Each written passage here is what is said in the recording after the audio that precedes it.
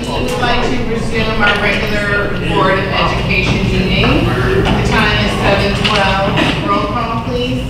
Morena. Nelson. Here. Grant. Here. Blackman. Here. Lanier.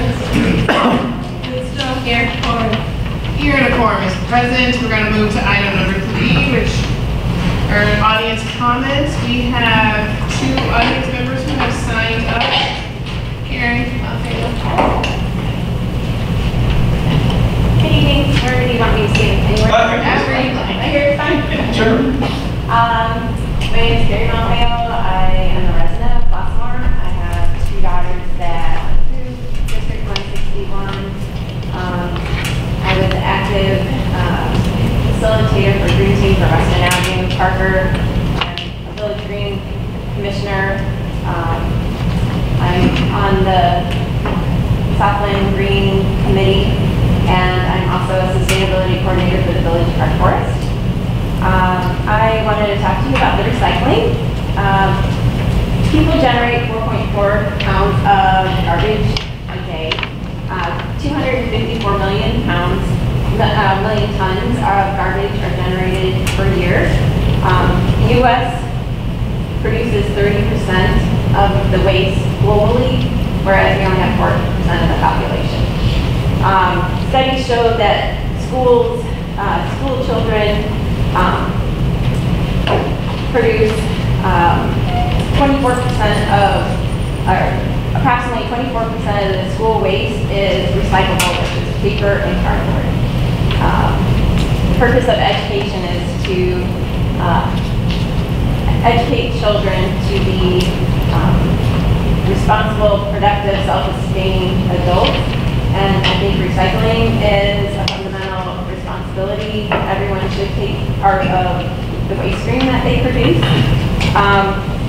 Flossmoor and Homewood signed agreements region compacts last year for Flossmoor, this year for Homewood.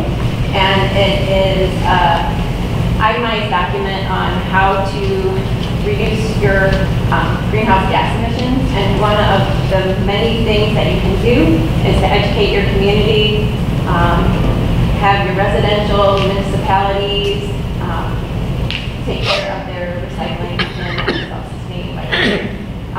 I have seen numbers that were quoted to the village as far as recycling bins. It was quoted at $1,400 per month, which is $280 per dumpster if they were installed in each of the school buildings, which is $16,800 per year. I think that is a really high number. That would I work with Home and Disposal on my professional end, and that has to be either like a 6-yard dumpster that you're wanting to install at each of the facilities.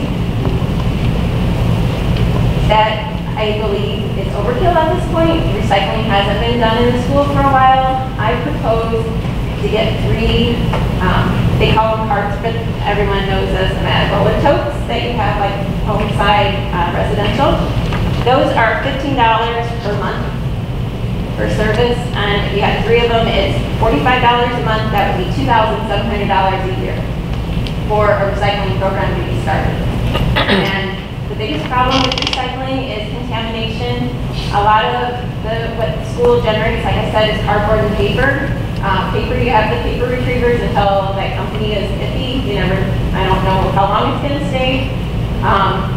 But just with the cardboard that's generated through the school district, if they're broken down, those totes would be fine. They would recycle empty caps on water bottles and any aluminum that is generated in the lounges or in the lunches. And that would be a great way to start. You wouldn't have to build new infrastructure as far as enclosures, putting cement pavement down for that, and it would be easy to implement.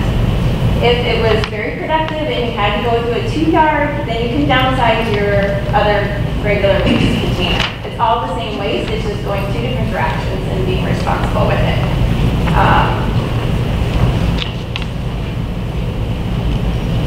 Also, as far as the recycling bins, I believe it wouldn't be $4,000 or $5,000 to have recycling bins in all the classrooms.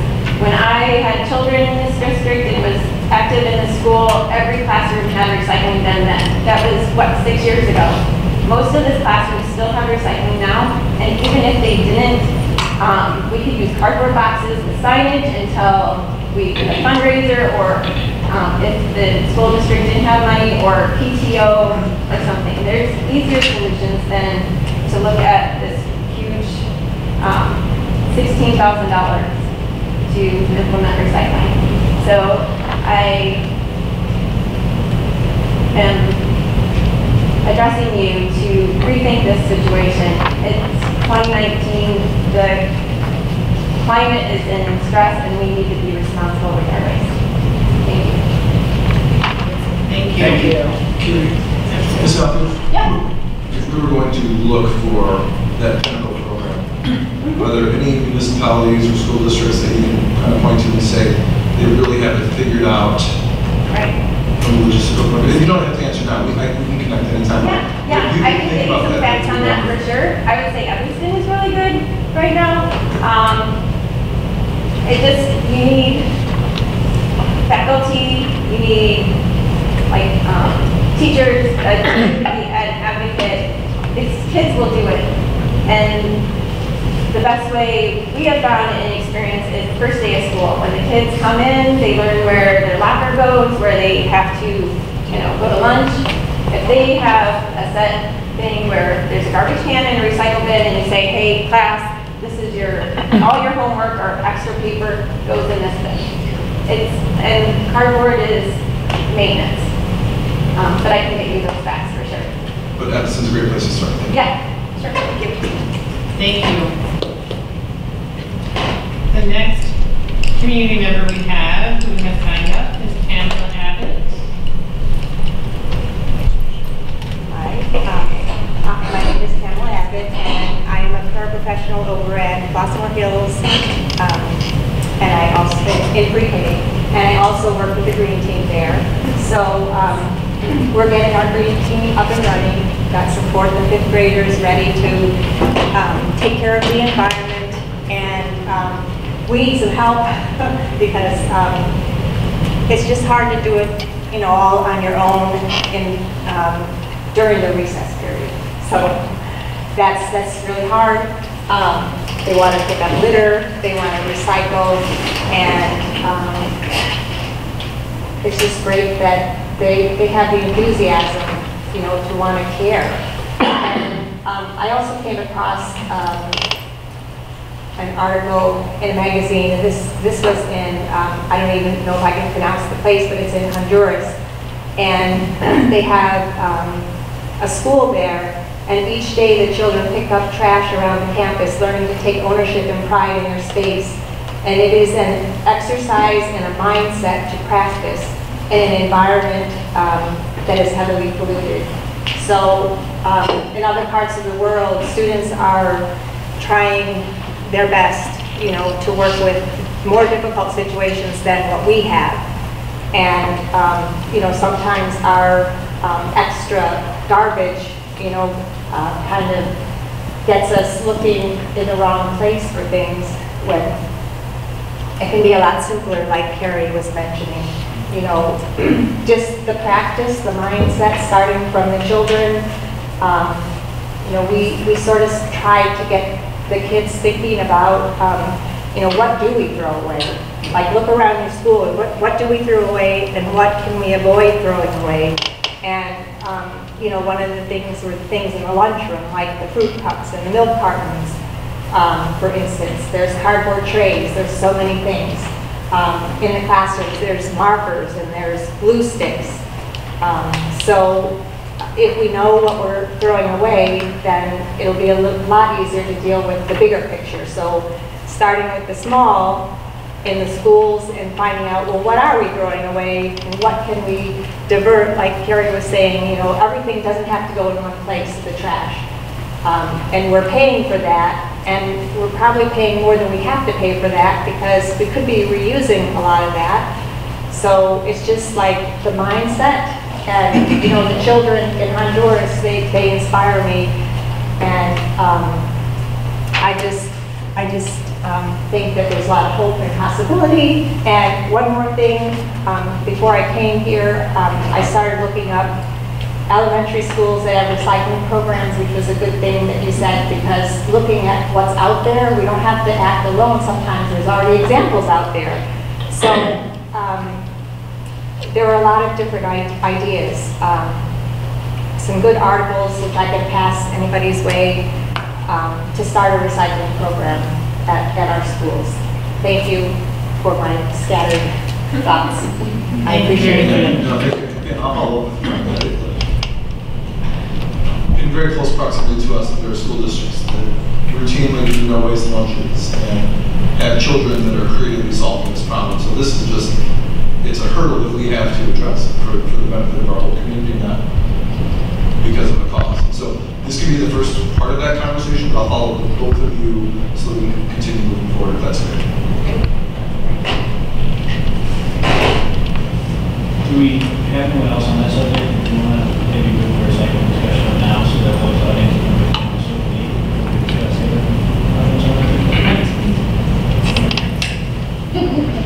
I made a nice point. You might be close. I can't believe you all are counting. Well, excited. Okay, yes, you want to do your superintendent's report first, and then we can pull in the recycling piece. Yeah, that's perfect. Okay, all right. Great. Absolutely. So I appreciate everyone skipping the Bears game tonight to be with us next time. That's really, actually.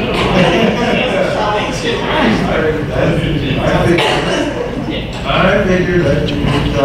I certainly hate to look past 8 weeks, but this one is fairly straightforward and quiet. Next week, however, is absolutely jam-packed. So we'll spend some time just talking about a couple of things that we have going on in the district next week, beginning with the orientation for our strategic plan process on Monday, followed by the actual first meeting of the team, which is on Thursday, October 3rd. That whole day is going to focus on a full review of our district data indicators. We really want to make sure that everyone's on the same page about where we currently stand, where our strengths are, where our deficits are, the opportunities that we have to move forward, and truly what threats exist, whether they're internal or external, toward us reaching our goals. So again, that first real day is on October 3rd, and that's focused on data. Our next strategic plan day will be in November, and that's focused on vision. So the data first, then the visioning, and then the planning for the actual goals and the department plan. So we'll come back to the board with our next update on the 15th. We should have some really good information to share. Also on the evening of the 30th, I'll be visiting with our Serena Hills PTO for a meet and greet. Looking forward to that. So thank you to Christina for setting that up. Always good to get up with our parent-teacher organizations. We do a lot of great work for classrooms and for kids. We just can't say thank you enough to our parents. The rest of that week, again, we have a number of things. We have 2 events at Parker Junior High on Wednesday evening with a parent night for upcoming Aaron's Law presentations. We also have a parent meeting for our 5th grade outdoor education trip that's happening later in October. I had a chance to talk to a couple of 5th graders today, and they are thrilled. Looking forward to it. Their parents are in denial. Parents are in denial, but the kids are so excited about going away. Thursday evening, we also have an equity and inclusion meeting. That's here at Normandy Villa. And then Friday, maybe one of my favorite days in District 161, and that's Parent Visitation Day. It's amazing. I am always surprised at how many parents come out, grandparents and uncles and aunts, to see what's happening in the classrooms. The elementary schools are scheduled in the morning, followed by Parker in the afternoon. Just as a quick heads up, the Flossmoor Police will be heavily ticketing people if you park illegally. We've been warned. So we'll try to make sure that parents have a clear understanding of where they can and can't park. We don't want anyone to take an unnecessary ticket. That day actually culminates with the HF Youth Band Night at the high school. I don't know why, it always rains on that night for whatever reason, but we will be there cheering on our band students as they go play with their HF counterparts, and hopefully that good weather holds up and that will continue all the great things that our kids are doing. So there's a lot of things happening, a lot of good stuff. We're really excited. Really for next week and all the great things that our kids are doing. That's it. All that's next week. Next one? Yes.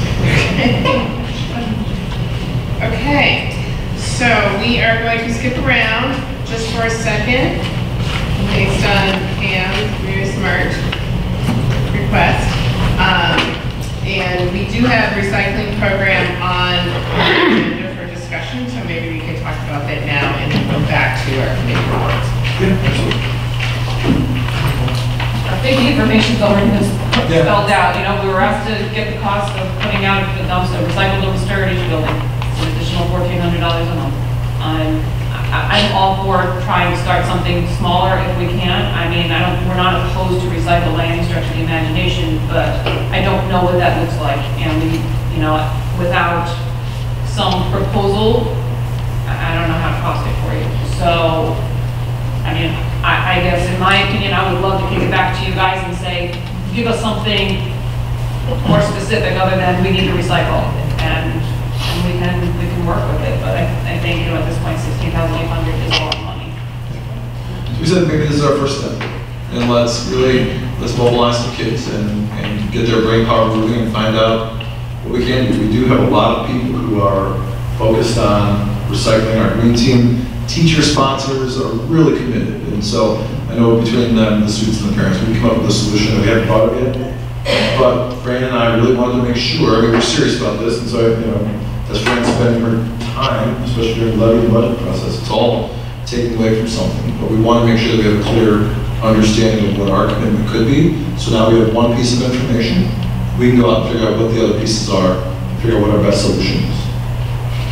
I would just second a lot of Jerry's comments. So when I saw this memo, right, I think I came here going, gee, 16 grand for recycling.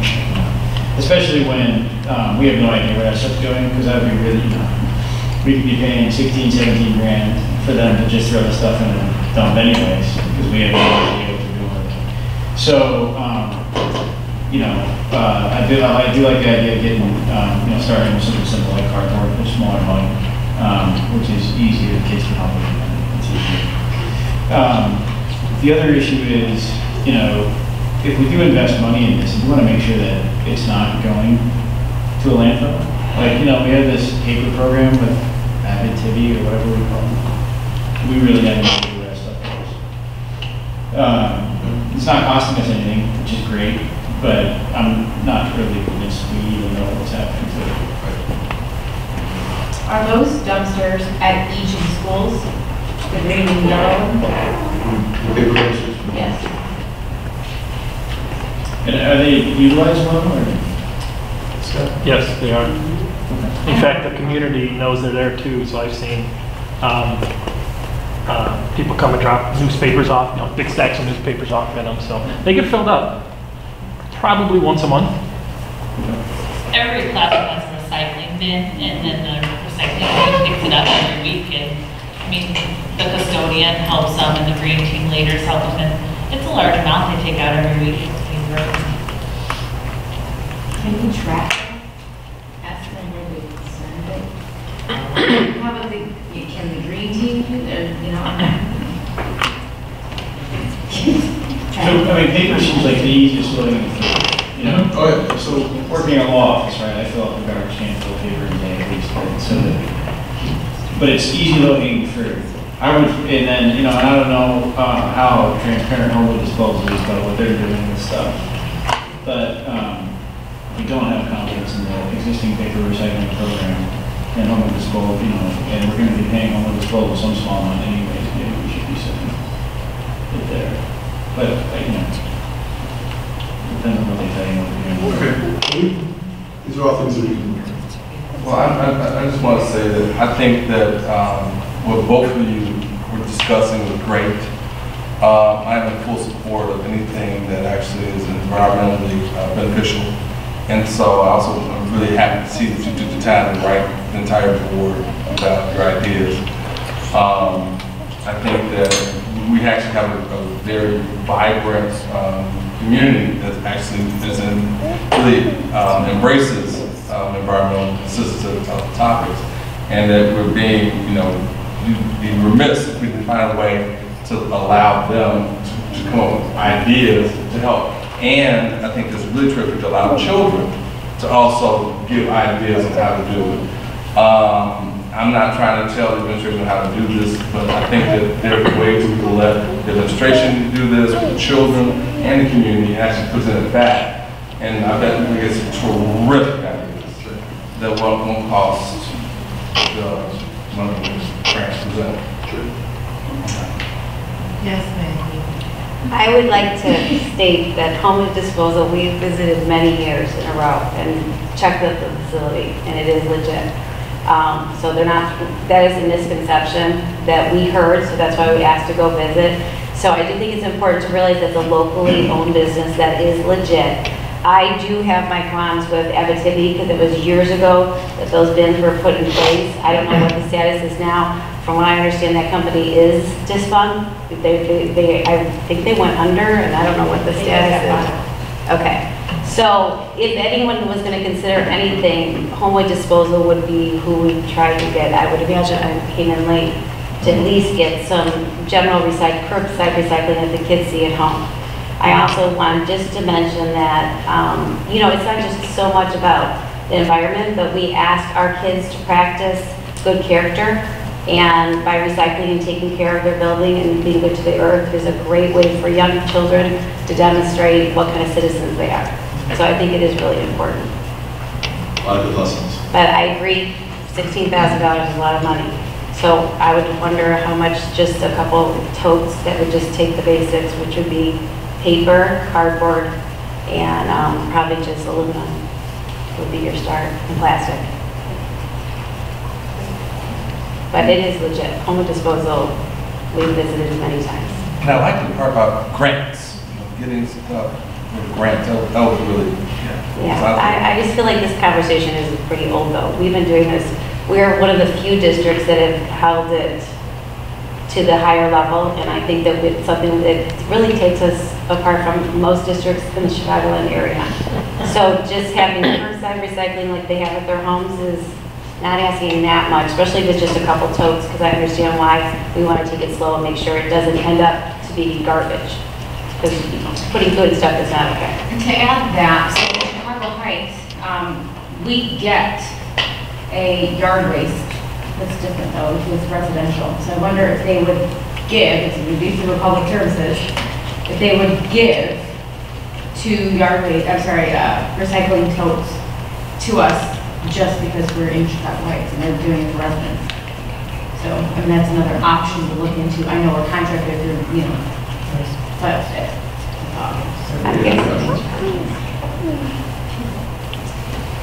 So it sounds like there's more homework to do, but we are obviously very committed to doing more. Absolutely. Thank you. Thank you. Thank you guys. Okay, so we're going to go back to item 5, which is our committee report for the Learning and Instruction Committee. Learning. Ken? Carolyn?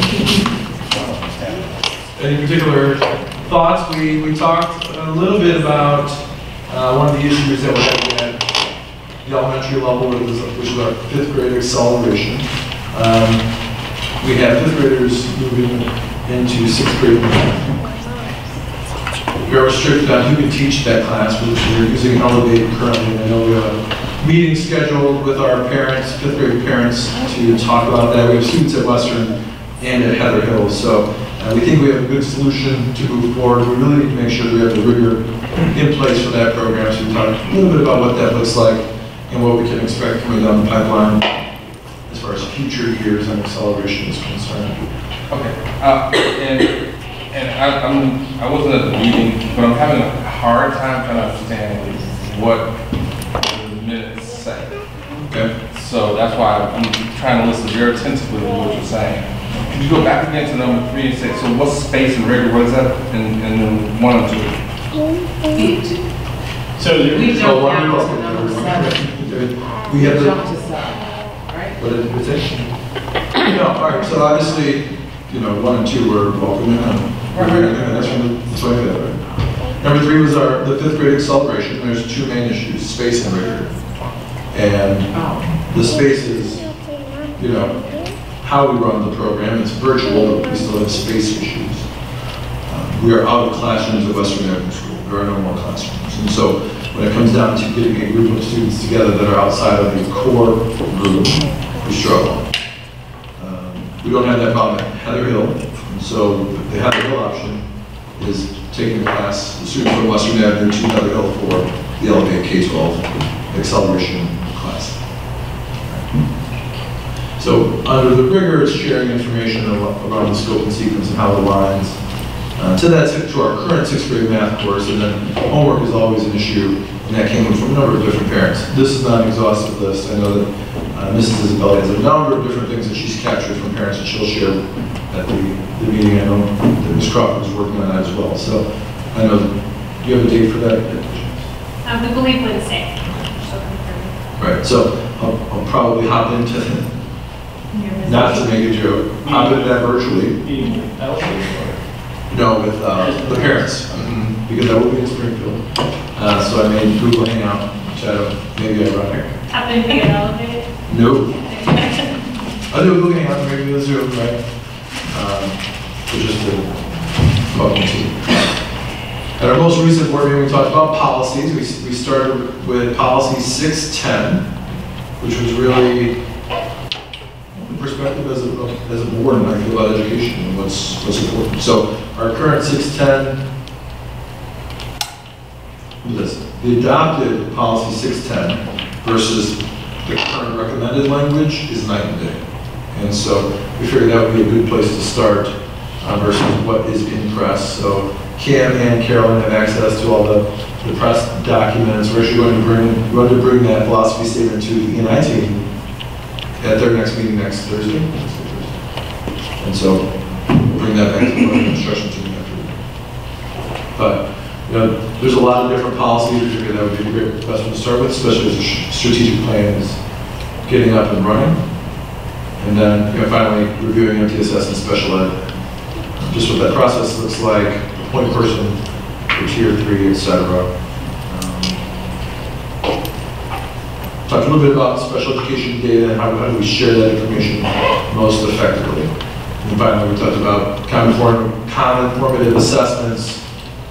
At our most recent board meeting, a number of board members expressed interest in doing more for our grade level transitions. And so we briefly talked about 5th to 6th grade, but also 8th grade to high school. We're going to add all the things that we currently do because we really do a lot for those transitions. And so we'd be remiss if we didn't identify everything that we do from 5th to 6th, but also from 6th to high school. So we're going to add all those pieces and bring it back to the learning instruction team on October 15th at 5:30. That's learning instruction.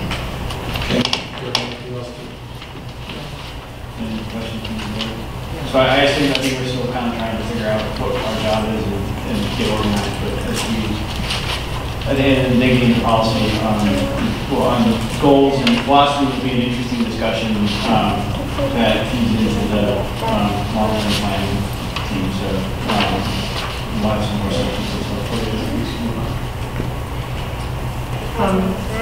Has the committee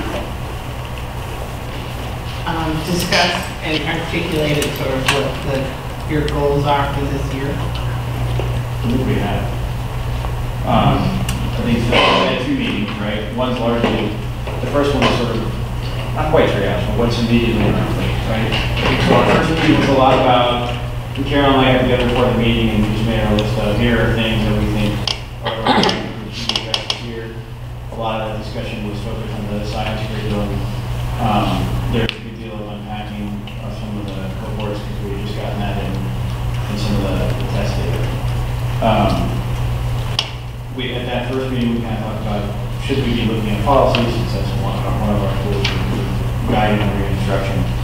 We got as far as looking at 610 and going, well, this is terrible. So we should update this. And so that's why that's on here. And then at our last board meeting, we talked about the MTSS review that we got and shifting some of that discussion to the learning instruction committee. So we covered that at some length this week, and that was we were focused primarily on special education. And the discussion really focused in on, so what's working and what's not working with the multi-tier system of support.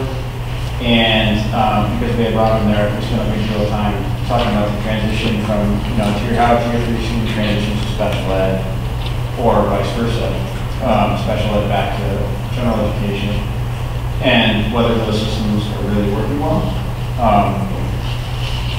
I think that there's the acknowledgement that they work better. But my personal take, and this ties back to the policy, the 610, which is we have to be careful not to let policy override good decision making with individual students.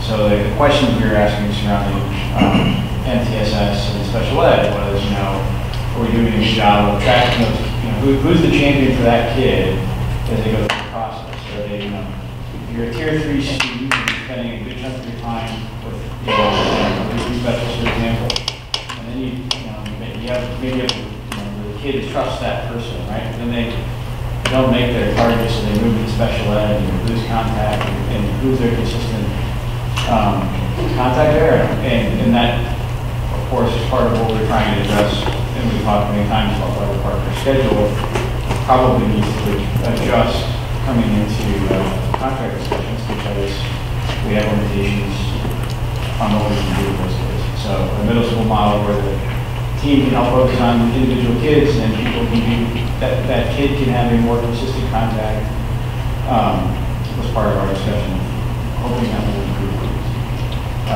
But if you have suggestions for things you want us to tackle, by all means. Well, I was just going to add that in addition to looking at policy, one of the things that our first meeting is that we looked at the data that shows a significant gap, and I think we also said that we wanted just different gaps, socioeconomic gaps, gaps around race, gender. So one of the things we said we wanted to look at was that. But what you see here is kind of things that have come up that have also caused us to pause and turn, like the Elevate situation with the talented gifted kids or the accelerated kids. So I think it's kind of a mix of both while we sort through some of the things that need immediate attention, at least conversation.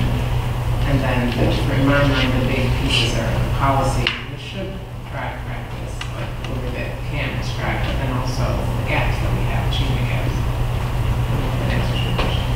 Yeah, I mean, it'll take this first year to figure out sort of what the identity and purpose of this committee is. I just want to make sure it doesn't become a dumping ground for everything, that we don't have time to have in-depth conversations here and they get dumped over there, because it's very, very easy to not have time to address the goals that you originally set up to do. So, so we'll just keep, hearing updates and seeing. I mean, I think the policy piece is huge, but I also think the MTSS is urgent and it's very, it's now. So that definitely requires more attention. And then you can decide about the science piece, but certainly if it starts to feel like it just, stuff's being dumped into that committee, then we should think about, what makes sense to come off. Sure. I think that as it's evolving, we'll end up with, so both MTSS and then achievement gap data, and all of that comes back to, we need to focus on those students who are struggling and give them appropriate, intervention to get them where we want them to be, right? So, and then, but all these discussions tie into some of our community work, right? So, I have my thoughts on how to draft policy, but we have a whole team working on a strategic plan, and those two things need to combine. Achievement gap discussions have a lot to do with our equity and inclusion debate. And so I think that as we get a little more robust discussion about that, when we can bring revised version of 610 to you guys. But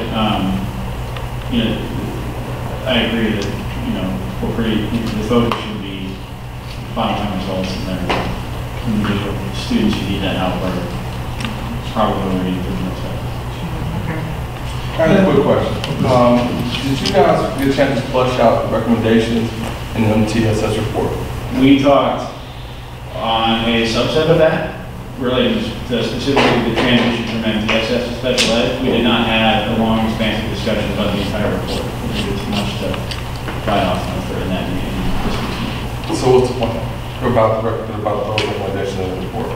On special ed? Well, there are multiple recommendations, so I'll just, again, it's a lot, that's all I'm asking. The plan to do what we're supposed to be doing better. I mean, it really comes down to executing. I mean, as you've noted in prior meetings, right? The report says all the right words, but are we really carrying out? And I think we just acknowledged in our past discussion that, we might not be carrying it out. I think it's also fair that maybe we're not presenting some of the growth data very well, because we have students that are growing. And some of those match poor performance in prior years. But it's got to come down to paying very close attention to things like I was talking about. Like, so if a student is struggling, people in the building have to be able to keep track of them. I have this vague sense that's tougher to do at Parker than it is to do elementary school. And if you look on, so the elementary sample there for the cognitive formative assessment schedule. Mm-hmm. So that strikes me as, that's okay. It's just a spreadsheet where they're keeping track of how each individual student is going through data, how each individual student is performing, right, in school, right? So it's a sort of part of the principal dashboard and the administrative dashboard. And this kind of hit on that during the last meeting, right? Because that's what we need to see happening, right? We can't wait for high scores. We need to be satisfied. And this is happening, I think, in most of the building. But we need to be satisfied that everyone in the building is focused on all the kids, right? This kid's hitting 100% on all the pre-tests. We need to find something more challenging for that kid to do. This kid hits 12% on the first assessment. He's struggling in class. What are our interventions? Who's going to take the lead with them? Who can take ownership of this child? And so, I believe this is I don't want to overstate it. This is the first time we've ever done this. I think individual principals have done this, but as a district, right, they all have this model going forward. So I have some comfort that progress is being made. But there's not some new procedure that we're doing. It's mostly, we really need to focus on executing on all sectors. Yeah, it's just, for me, when I see, like, we paid money for the report, and the report had recommendations, and so the recommendations are answers. We would be remiss if we didn't go ahead and use those answers for improvement. And that's kind of why I asked the question. So it's not like I want to tear apart, and I'm not going to tear apart this whole report. But if there's stuff in there that we can actually use to actually move us forward, I'm saying it's this committee where it goes, and have we actually, to use the word of the day, have we unpacked it? I think the board is to decide the priorities, right? Because everything's finite, including time. And so I think, to Michelle's point, if we set goals, we're going to accomplish those goals. To David's point, this is absolutely the right committee to put those things into, because we'll have the bandwidth to focus on those. The question is, what are the things that are most important? Once you have a strategic plan, then all of that goes into your learning instruction committee, right? As I'm digging around, obviously we're feeling our way through committees, but essentially what we've added is four additional committees of the whole. Typically, when you have committees, you get rid of your committee of the whole, and you move to only action meetings, and everything kind of runs through those committees, and they're pretty heavy hitting. And so we're chunking. The finance committee hits recycling and all of those different pieces that we would have talked about in open session when they kind of run through the committee. So, to David's point, I think as we get a laser focus on what we want to accomplish, then you don't have to wonder, where does MTSS fall? Right? Which pieces are 1920, which are 2021, which may be 22, 23, just because of how we've decided to use our time. So has the committee finished going through that document? No, not as a group, no. So it still sits there. And I think it would be helpful, certainly I think if that could be a priority, just so you can at least put it on some sort of timeline in terms of what can be implemented or executed better, or however, whatever terminology you use for this school year versus next school year. Because we're early enough in the school year to be able to utilize that time. Okay, here we are. Yeah, so we did talk a little bit about the special ed section, like Cam said. Some of those things have been already addressed like, from the beginning, as soon as this report got in the hand. So some of those, we did kind of go through this with little detail. So rather than we had space to ask specifically. It says that we need this. Is this happening? Yes or no? And so we did do that.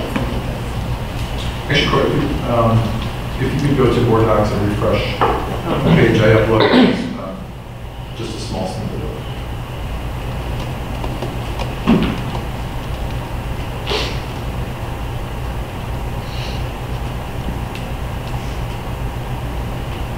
So this is one minuscule, screenshot of a multi-tabbed complex spreadsheet that will track all of our, this is math. So it's tracking sensitive data by unit and chapter. And we have that for math and literacy, and then the teachers are working together to say, okay, here's what we did. Now there's the benefit within the school. All the fourth grade teachers can get together. Here's how we thought it would go. Here's how it actually went. What do we want to do differently? But also, as we move through the year, we can say, okay, let's get all of our fourth grade teachers together across the district. Here's what you thought would happen. Here's what you thought. Here's what actually happened. And what are we missing? Where do we want to do? Maybe it's a content issue. Maybe it's a training issue. What better ability to respond to these the students and the teachers as we sensitively track data. So I can share the whole thing with you, but this is just to give you an example. Okay. I think the other important piece that I always feel like gets lost when we start talking about this, and not because we're not addressing it, is the role that parents play in this. It's just so, I just feel like there is a disconnect. There's something in the system fails to connect parents to what's happening on a regular basis. And so parents aren't able to advocate effectively because we aren't even sure what we're advocating for or what, I mean, so,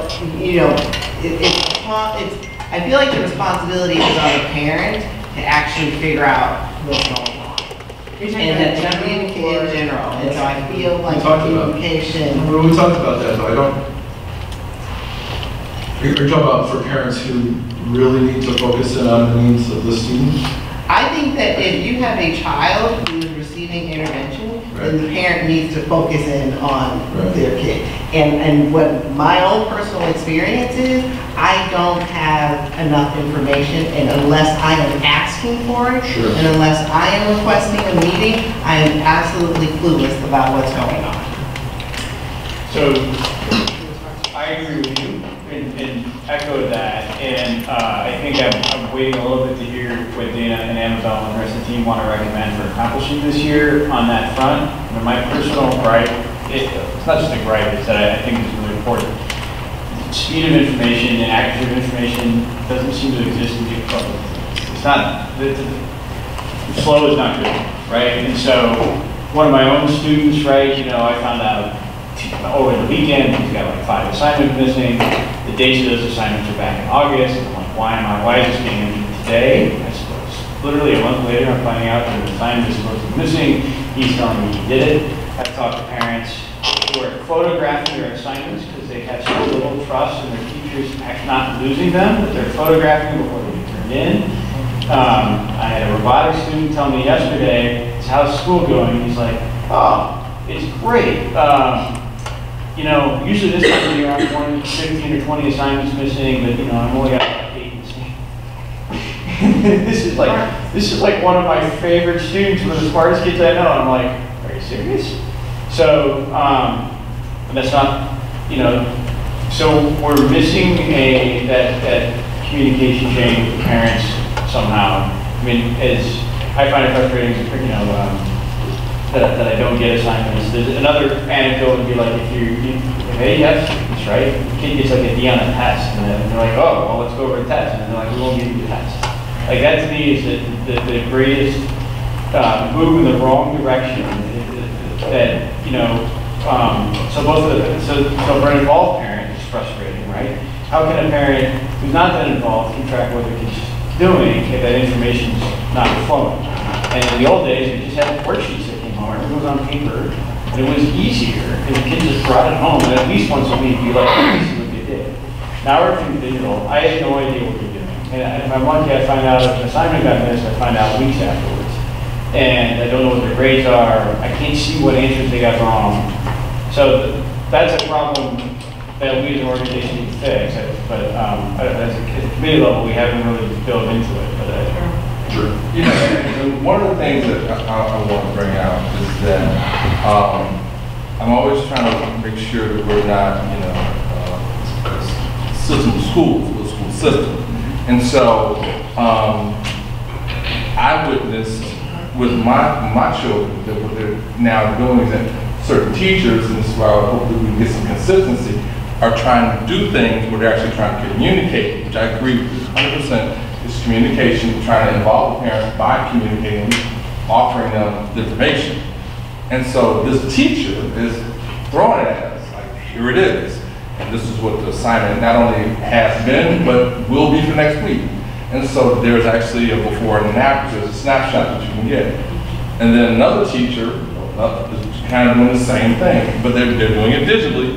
And so there is involvement, but is that, I cannot say whether that's happening system-wide, whether it's happening in the whole school, if that's teacher by teacher. And so I think that that's something that has to be kind of worked out with the administration to make sure that there's some, you know. Well, we also can't forget that as a board, we approved the new, what is it called? Canvas. So we have kind of a delay now because eChalk is gone. And so if parents did use that as a way to connect, that's gone completely. And so you will find that a good number of us are in the dark when it comes to what's happening on a regular basis or even on a monthly basis because that tool is missing. But to your point, Michelle, I mean, we can just keep saying it. Parents need to know if their kid is struggling.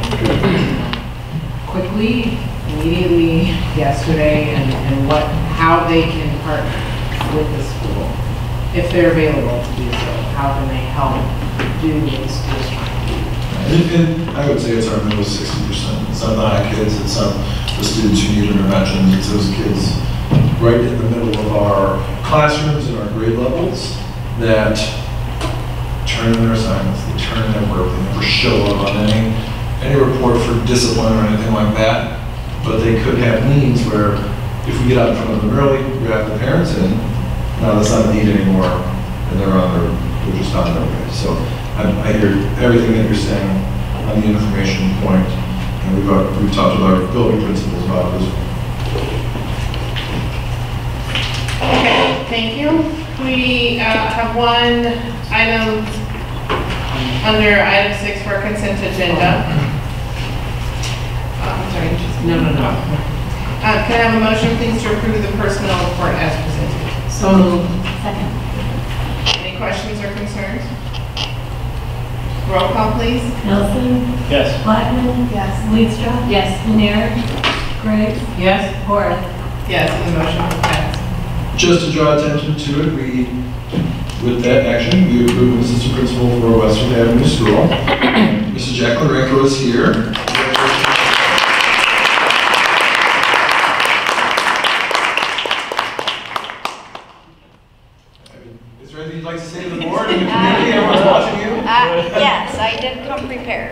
I wasn't sure, so I did. And I'm not gonna see them because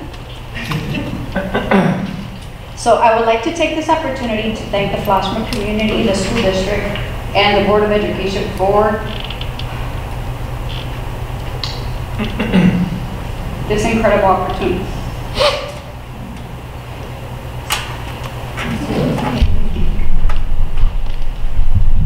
To Dr. Smith and Ms. Crawford, thank you for your continued support and trust. To Mrs. Isabelli, the Western staff, students, and parents, I am so ready to join your pack. I'm sorry.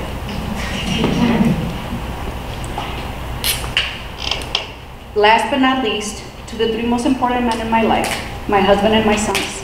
Thank you for your unwavering love and support, for believing in me, sometimes more than I believe in myself, and for being my biggest cheerleader. Sebastian and Kane, thank you for motivating me and inspiring me to be the best I can be. Thank you. Congratulations.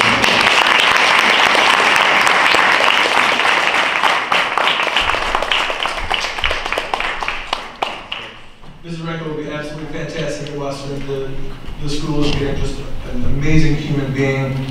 She's a great practitioner too. She's just a wonderful person. She works really hard. As you can see, she brings the type of emotion and care that we need for our children, that we want to treat like her very well. So, sorry, I tried to not. No, you're good. Never apologize for that. We appreciate it. So, congratulations. Thank you. I do it all the time. Yeah, you see, it's not really graduation.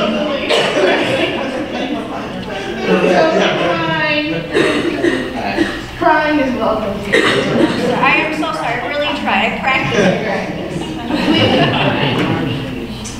Okay, so we are going to move to a number of discussion items. The first one is transportation overview.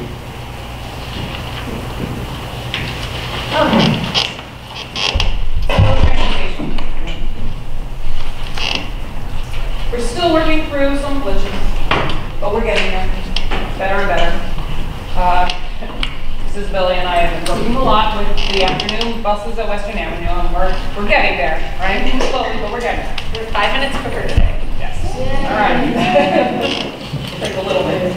Our biggest problem right now is buses, and it's systematic. It's not just our school district, but needing additional buses between 2:30 and 3:30 is essentially impossible to do.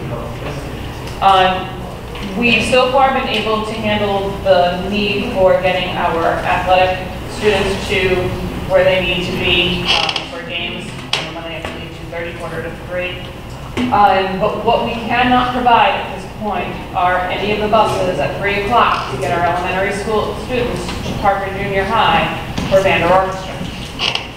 There just simply are not drivers to do it. I met with the regional vice president of Cook, Illinois this afternoon. He said what they're actually literally doing in the high schools is with the coaches, they're having their coaches get their CDLs, and then they're going on the Cook, Illinois payroll to drive their own teams to their games. So at this point, I don't know what we're doing with band and orchestra because we cannot get the graders over to Parker. So we are working with the teachers, we are working with the administrators, we're trying to find some out-of-the-box kind of solutions to figure out what we're going to do, but there's just not a bus to bring them in. Not that time. Not that time. So tell me what's different? Just the. Well, honestly, it wasn't different. Last year, it was constant complaints because there were no buses there to bring them, because they were having to run their regular routes and then come back. And so by the time they do that, it is really late.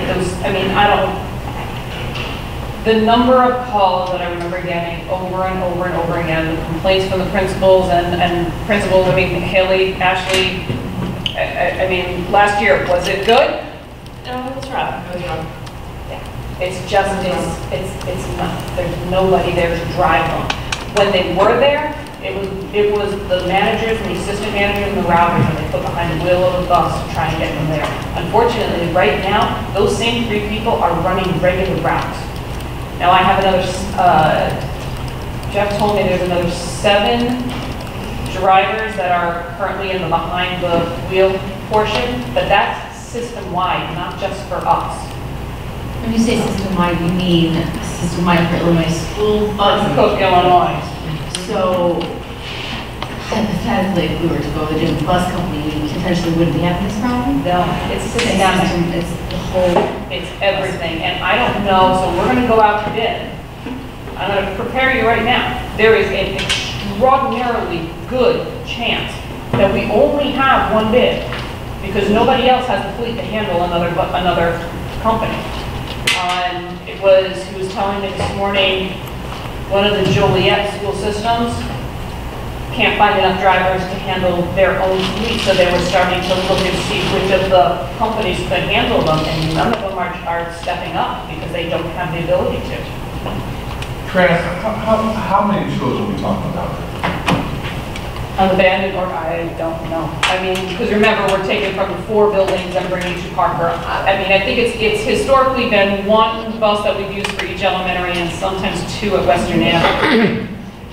So it's about Students? Filling the buses. Not necessarily.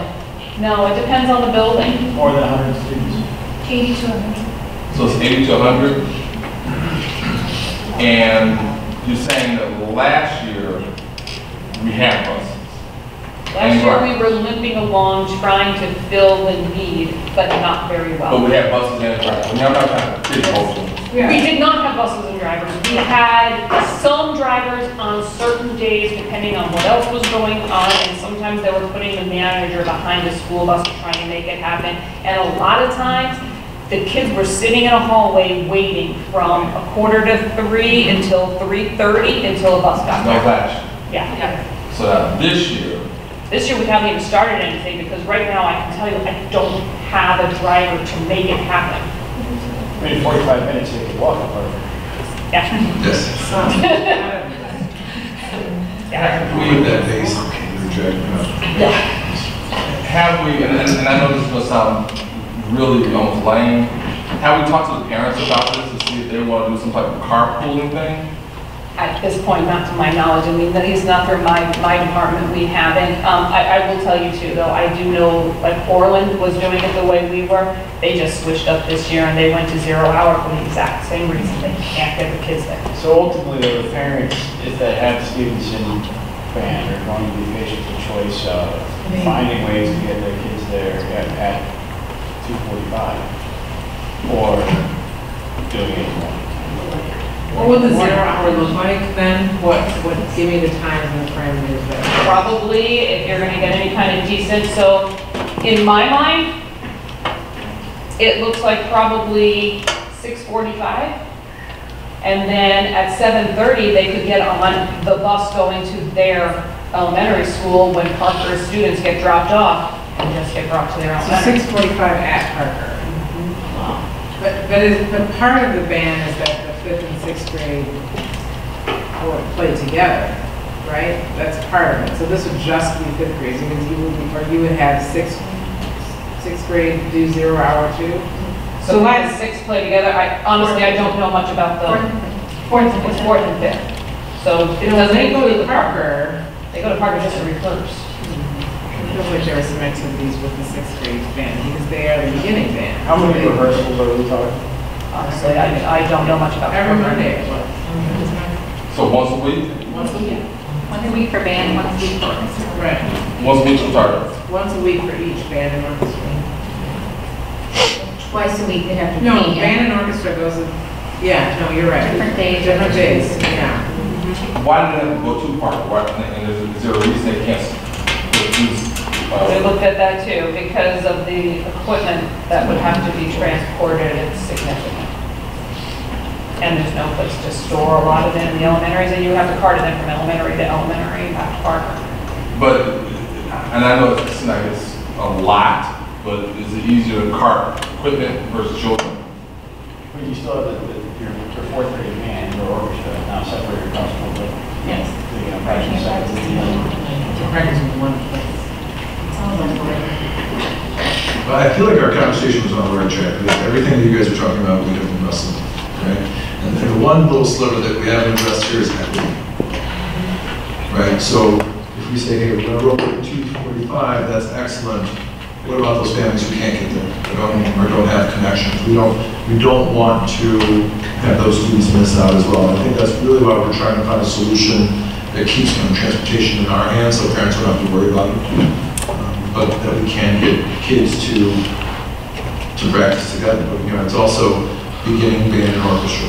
And so I think as we talk about the expectations for the program and how much joint district-wide practice time is needed in a school with 2,500 children, I think that's where we may have to make some adjustments as well, because the expectations of time in a district this size with everyone practicing together can be challenging. Yeah, we're probably still at 6:45 a.m. What's it, what about the back end? It's Bus at 6. After school. No, either. To get yourself there at 6:45. I'm not sure I understand your question, Misha, so. So instead of being in the morning at 6:45, why can't they all practice after school? That's the issue right now, is trying to get them to part-time. Or We can't get them. So we can't get them there until so we have two stacked routes in the afternoon. We have Parker 2:35, Parker 15 runs their route. They're paired with Heather Hill 8, right? So then they go to Heather Hill, and then they run that route, and now they're free. So technically, they can swing back to Heather Hill. Until they do the normal. Exactly, so you'd be looking at probably the earliest 3:45 or realistically 4 o'clock. So there's no way to condense the take-home kids route and open up one bus strictly to take the kids from. We've consolidated so tight right now that that's causing some of the problems that I'm having at Western Avenue. We actually opened up an additional route in the afternoon and took kids off of 2 separate Parker afternoon routes and made another Parker afternoon route just to try and get the buses back to Western Avenue in time.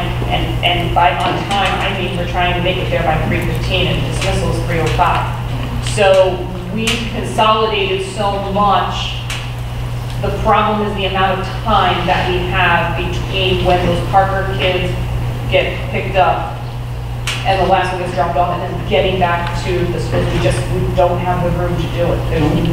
The afternoon is just too tight. Do we have our own minibus? We do, and they're driving kids at the exact same time. They're picking them up from the elementary schools and they're bringing them home. So, and to your question, I was going to ask the exact same question. So, what if we got another bus? Another minibus? Well, first of all, I don't think your minibus is going to fit the number of kids that you need to cover. I mean, we've already said we're talking, those minibuses, they're good for 23 kids. You have full bus, And then you have all the instruments and their backpacks, and the kids are not small, and you're going to need a whole fleet of minibuses. So what is the downside of having a district-wide consolidated practice once a week at Parker versus the kids just having practice in the afternoon at their own schools? You're asking a business person, you probably don't want my business. It's the issue of the instruments is what we run into. Well, but where's the instruments at? Parker. So how do the students practice during the week at school?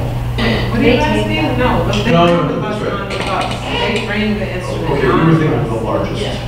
Right. What is your question? My question is, why do we have to have a consolidated practice once a week at Parker? Why can't kids just stay at their own Is there not school one teacher? and play and Because practice? they are a band, and it's Well, but the thing growth towards being at Parker. They do have lessons at the individual school.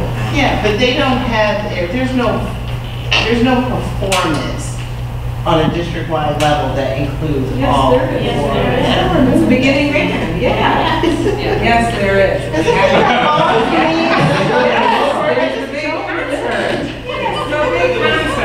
And sixth graders help in the 5th grade, that's why I wanted to be part of the 6th grade. It's kind of the same thing that the HF does with our 7th and 8th graders and 6th graders and 5th graders, a little bit of mentoring and music stand, just trying to help them learn as a big band.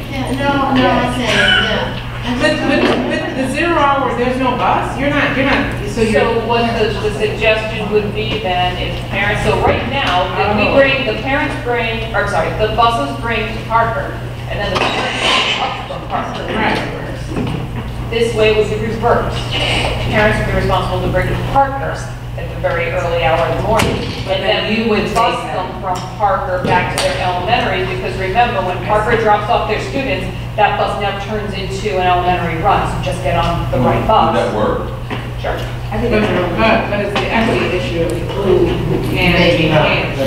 So it may be a little bit easier as we talk.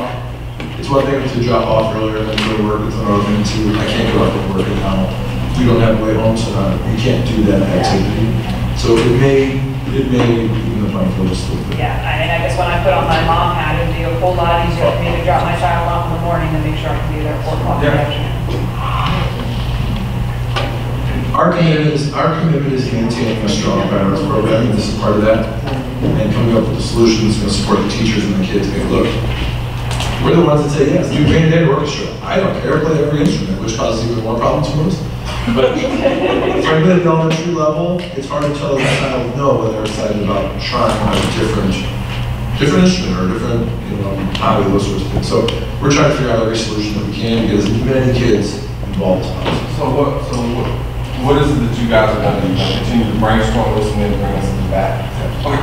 But regardless, the band program isn't going away. They will still play. Oh, yeah, Yeah, the band program can't go away. No, I'm just, our team is still, right, they're still gonna get to practice at their individual schools. Right. I mean, to be clear, that nobody has said anything about doing away with the program. We are all 100% support the music program. I just can't get them there. I don't want to promise them something and not be able to produce. And I can't promise it. It's not there. I've got the regional vice president telling me I cannot get you a bus. I would Never just say, mind four. again, I would also, again, try to elicit information from the parents. They like, When is this supposed to start? This week, I think later on this week. So, whatever solution is decided upon for this school year, obviously it's not the permanent solution. Maybe it is, maybe it's not, I don't know. I guess my point is that we can't be in October of next year trying to figure out how to solve the band and orchestra problem. No, you'll have this, well, I would consider whatever decision we have in the next month is for the next 7. And then somewhere around April, March, we're talking about what it's going to look like. Yeah. I will also say this, I talked to Jeff this afternoon, he's sending me a posting, I'm gonna put them up in all the buildings. If any parents wanna make some money in the afternoon, you can get their CDL, and they can come and drive our bus. So we're gonna put those up and everything, he was more than happy to give us that information. We'll put it on our social media. and I know, and this is my last on the transportation, one of the things that we've talked about in a big picture sense, which gets more to the strategic plan, is with transportation, when does it become more economical for us to have our own fleet? But it's never more economic. So I'm not trying to have that conversation. They're not done right now. It's done. Because when we can't get drivers, right? So then now all of a sudden, those drivers are somewhere around $30,000, $35,000 each. So they're not making that at the bus companies, but that's what you have to pay. And then there's insurance, the mechanics, all of those things that we don't have now. Mechanics, a full-time transportation coordinator, because this girl can't do that. Right, so it's never more economic. You have more control. I think so. That's what you're trading, which may be better. But it's the challenge. So that's where we're at. So do you think you'll bring this back in 2 weeks? Sure. I don't know that we have a choice. We're gonna have to make a decision. And right now, what I'm getting from the bus company is buses at 2:30, 3 o'clock are not gonna happen. So we're gonna have to come up with another solution. So it's about 6:45 a.m. Yeah. Absent any magical ideas or poor parents getting their CDLs this week. Right. I mean, and maybe, depending on what happens, maybe that campaign, I mean, it would take them a while, obviously, to get a license and those kinds of things. And then we can see how many, and Jeff was telling me, he's got 7 that are behind the wheel right now. He said, expect a couple of them will drop and all 7 won't go to fruition. But I don't know what that might look like next semester. Maybe we're dealing with it in one way this semester and something different next. Maybe we don't want to make a change in the middle of the year. I don't know, we're gonna have to talk to the players, continue to have these conversations. But right now, there's just no way I can get them there this week. No. We'll reach out to the teachers. Right. So, one of the things we talked about, can we offer an incentive to the parents to get their CDL? At that point, they would be Beach's employee, not ours. Now, I am assured that they love PM-only drivers. Anyone who wants to work from 1 to 4, they love them. But, and you can make some money, but that would be with Coke and Illinois, no. Okay. Ready for your testimony. Accept. First item done. Delayed. Second one, let's see, 15 seconds or less. The administrator and teacher salary and benefits report. I don't know why, but we are required to put this report up on our website, and for whatever reason, the school code says that I need to present it to you. So consider it presented. You do not have to vote on it. You do not have to approve it. I just have to present it to you in formal session before it gets put on the website. So congratulations to the presenter.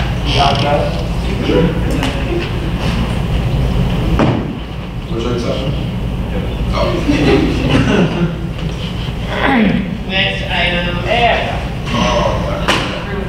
Now we're talking. Now we get some good stuff. Stretching? Go ahead. Stretch, ready? All right. I'm excited, nobody else. All right. Here we go. Okay. Why am I bringing you levy in September? Well, we don't have to vote on it until December. Well, a couple of reasons. Number one, you actually need to have a tentative levy put in front of you at least 20 days prior to adoption, and that would have put me into the end of October, but I'm going to the Skyward concert in Peoria with you after 4 meetings. So here I am. Okay.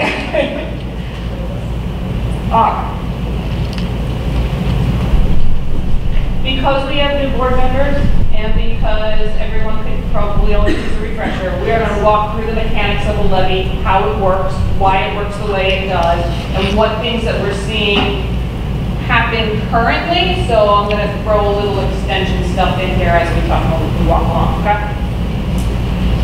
So, again, you have to see an estimate at least 20 days before you adopt. That's going to be today, so obviously we have well more than 20 days. So that's today. We're going to discuss this. I'm going to show you an estimate in total.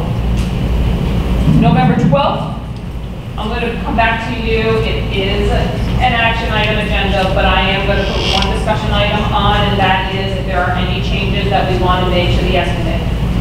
Before that, the Finance Committee is going to have a long, in-depth stab at this levy and be able to grill me for hours on end to their pleasure on October 16th. So, October 16th. Yeah. Okay. So they will have a wonderful crack at this whole budget. December 9th, which will be your hearing and adoption. Okay. It will be placed in the newspaper. That's your preference. Now, if you choose not to have it put in the paper, that's fine, because our extension is not going to exceed 5%. However, historically, we put it as the black box in the paper. It gives everybody notice of what you're about to do. Okay. And again, that hearing will be held on the 9th board meeting, and you'll adopt and we will file thereafter. Okay? All right, so let's talk about the tax levy and how it works. In the beginning, the taxing body approved a rate. You apply the rate to the assessed value of the property. So, for an example, you approved $2. You put it on a value, on a $100 piece of value, and your property is assessed at $10,000. So you take the $10,000 property assessment divided by $100 of value, times the $2, and you come up with a $200 tax bill. Okay? That was the way it was designed to be done in the beginning. So, the taxing body would then get increased revenue every time the property value was increased, right? So if your $10,000 property increased to $12,000 worth of value, you had a 20% increase in your property value, you also would have a 20% increase in your property tax. That was that. Then came PTOP, otherwise known as the tax cap, property tax extension limitation, okay? So Cook County taxes don't work like this anymore because of PTOP. So let's go on to the assessment process first. So the assessment states, the state law states that all properties are supposed to be assessed at 1/3 of their fair market value. Except for Cook County, of course.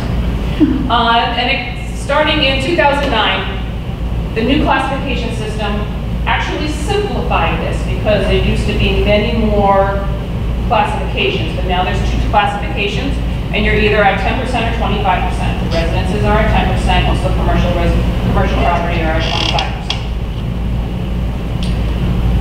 Cook is assessed, you've heard the triennial, so it's done in 3 pieces because it's just too large to do in 1 year. Okay? So you go to Chicago, north side, south side. This year they're just finishing north side. Okay? Next year will be our side. Then the assessed values have an equalizer put on them to become your equalized assessed value. And why does that happen? Well, because like we said before, it's supposed to be at 1/3. It's supposed to be 33 1/3. So in order to compare Cook County properties to the rest of the state, you need to put on an equalizer in order to make sure that they're equal. And they aren't. So, you put on the multiplier. Let's just get to the calculation. So here's what they do for a multiplier. They take the last 3, the Illinois Department of Revenue takes the last 3 years, and they take a look at what the actual assessments were compared to what they were supposed to be. So if you go to the second line, residential, remember, they're supposed to be assessed at 10% of fair market value. When they take a look at all the data that comes in, they say over the last 3 years, the average is actually only 9.46%. If you go down even further to those commercial and industrial properties, they're supposed to be at 25, you're looking at 22 and 21. Countywide, at a weighted average, they're at 11.45% of market value. They're supposed to be 33 1/3. So how do we get to a multiplier? And you say algebra. Here we go. 1145 times x equals 33 1/3. And there you come up with it. One multiplier, 2.9109. It was a 1.75 decrease from the 2017 multiplier. So we're at 2.9627 was the 2017. Okay? It's down. Now, this is what the assessed values, equalized assessed values, in Flossmoor have been doing over the last, since 2005. You see, we had the housing, the market bubble, and then the crash. Everything kind of started coming down. Now, here's the interesting thing. So here we were when we got, that was an assessment year. Coming down here where they did the Chicago, remember I said, we're assessed in 3 pieces. So there should not really be a whole lot of change from here to here, except for the value of the multiplier. Multiplier decreased 1.75%. Our EAV actually went down a little over 4%. There's only one other thing that can cause a reduction in assessed valuation or equalized assessed valuation other than the multiplier. And that's something that we've been talking about a lot when we did the levy appeals. Okay? So you see we're coming down. But those appeals, if I recall correctly, you said it was almost like a record number that came out like a whole, like 3 or 4 years worth. Yeah, there's a lot of years coming in, and there's finally starting to make those final determinations on them. So, bottom line, those appeals is our neighbors, all that we pay equal, we pay more in taxes. Yep. So the people who appeal are paying less. All right, so let's extend this conversation. North side is being assessed right now.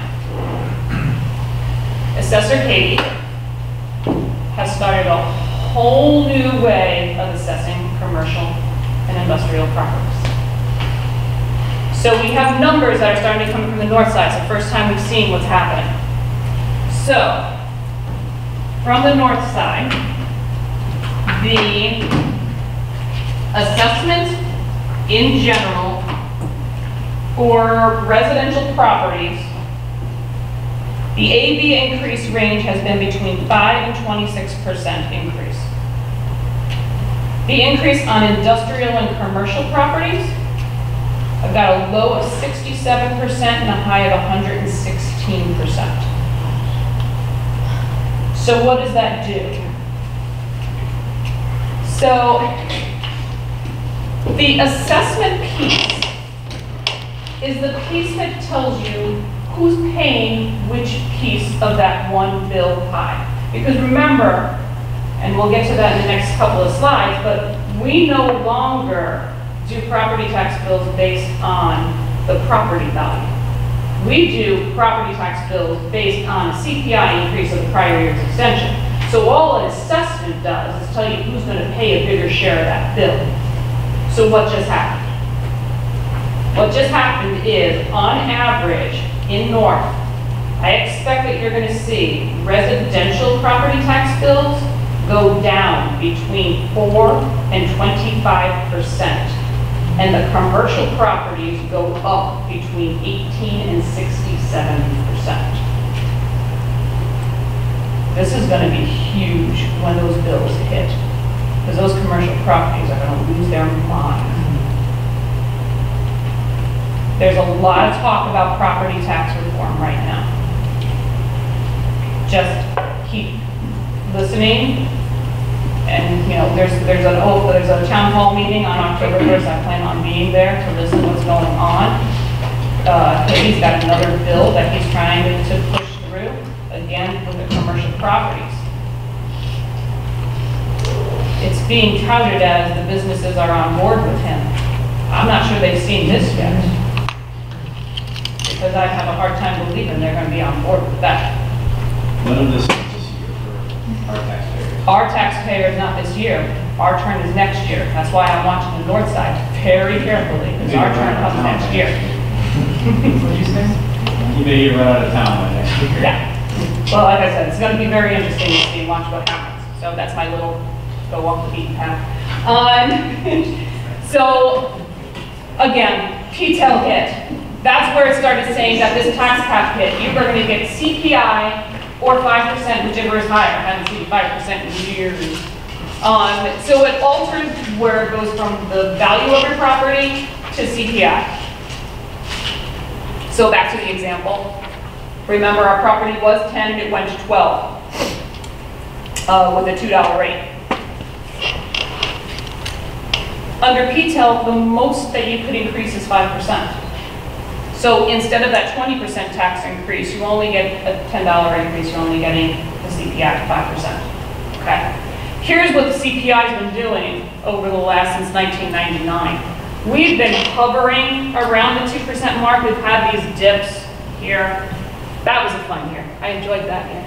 But really kind of been in the 1.5 to 2 range. We're at 1.9% this year. We've been 2.0, 2.1 the last 2 years, and we'll be at 1.9 this year. Okay.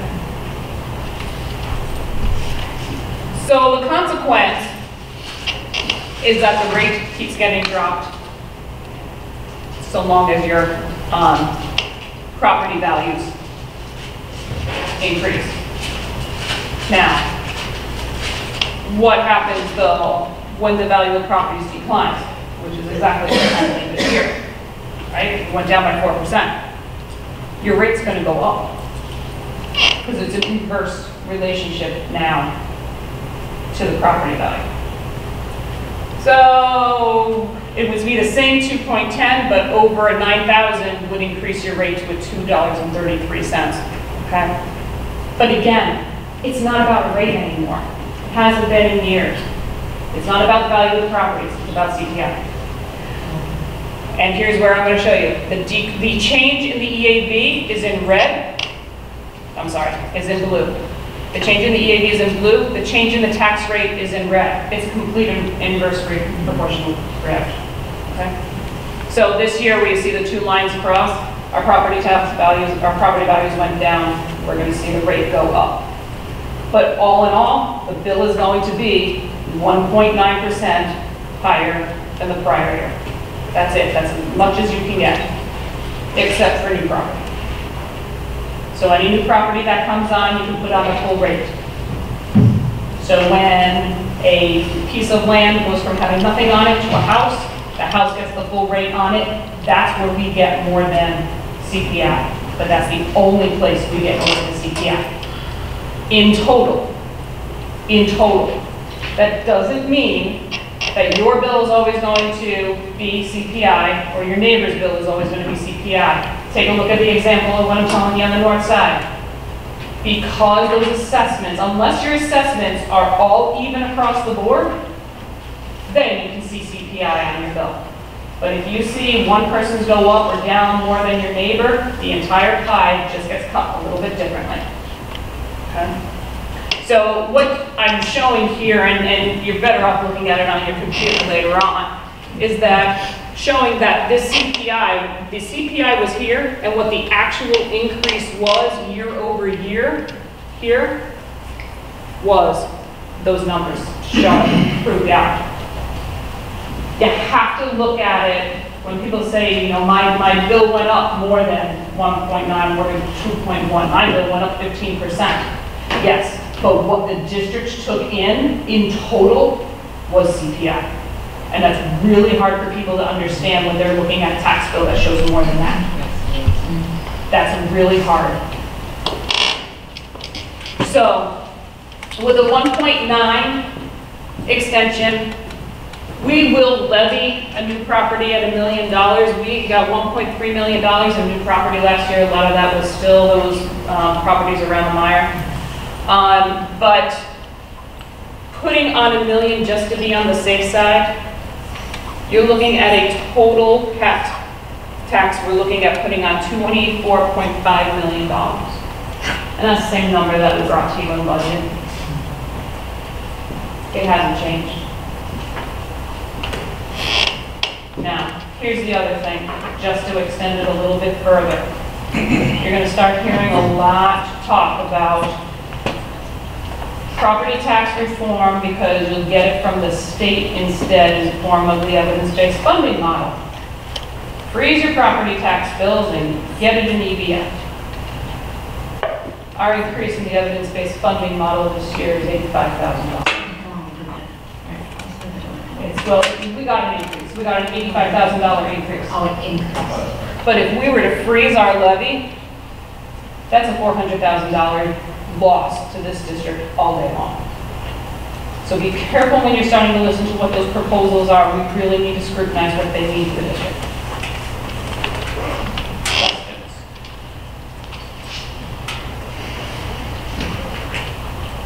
Wasn't that fun? Is there any direction from the board as we start to move this direction? I know we CPI what we're limited to, and I think it's the only decision we can make at this point. And, you know, we all have to talk to taxpayers, but frankly, the reason they're happy has really nothing to do with us and everything to do with the state's finances, Cook County's finances. I can't wait to talk to a business owner here too that is already ridiculously high taxes, double, but you know.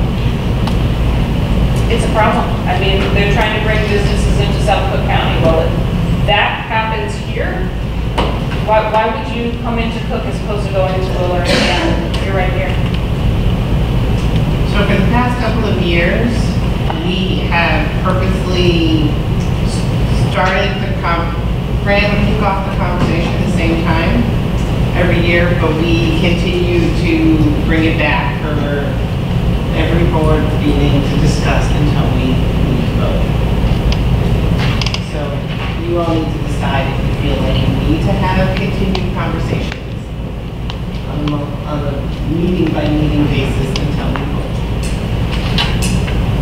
So as a member of the finance committee, I do not, but if it's beneficial to more than just me, then I will go with it, but me personally, I do not. And we certainly, if board members have questions or concerns, we can send them to you at the finance committee level. Which I'll say that. Yeah. And really, if you want to discuss the, again, the mechanics of this, go through that a little slower, come sit with me. I have no problem with that. Anytime, day or night, I love this, this is fun. Fran, do you foresee anything that would be worth sharing with the community from the property tax forum that's going to be coming up in October? At this point, no. We don't even know what it is. Nothing's been put out in front of us that says what it is. We're just going to keep our eye on Springfield.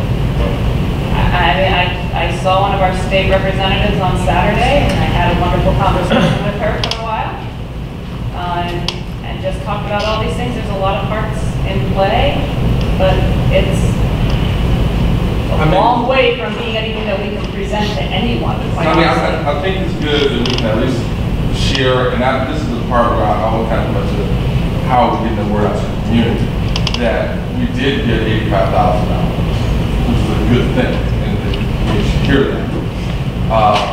That the 1.9, that's a CPI, but how we let the community know that there's going to be pushback, still, we let them know that. There will be. I could freeze this levy, I could reduce this levy, and I cannot promise you your tax bill won't go up. That's just what it is. That's the system that we're stuck with. Exactly. How do we get that word out? Yeah, I mean, so I don't know if in the past, because we have talked about the levy on a meeting by meeting basis, that has increased the number of people coming to the meetings during that time.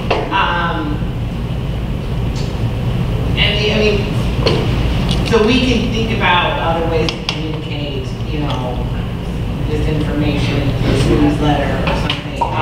And we can maybe put it on the agenda one more time between now. Okay, well, we're going to throw it on in November after the finance committee meets, just to make sure that everyone's comfortable with what you're about to, what you will, what I will put in the newspaper, and what you will vote on December 9th after they've had a chance to, have fun conversations with me. Well, the other thing I also want to say is that I know we think things in silos, but we are not the only entity that is receiving money. There is a whole other district that gets way more money than we're getting. And so it becomes a bit of a, we can only account for our portion. And to your point, we can do 1,000 things, but for those other parts, if they don't, it doesn't matter. So that's also something that when we try to get it out to the community, it's very easy to come to this board meeting and say this, like, there are other people who are sharing in these wonderful taxes that we pay.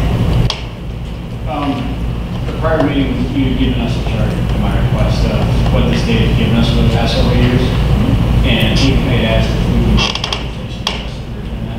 I know that's not probably a high priority. Yeah. Yep.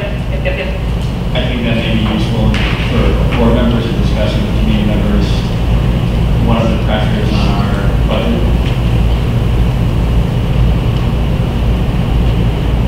So I think if there are any other requests or questions, then we can just throw an email and it's we're discussing at the finance committee level.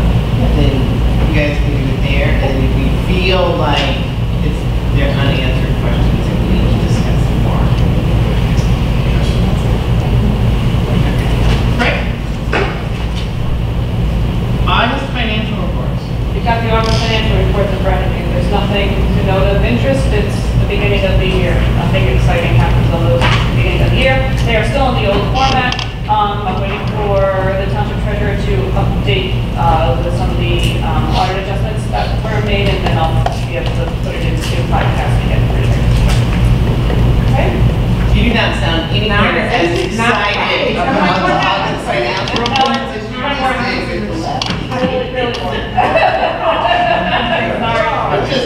Dramatic drop. just way down.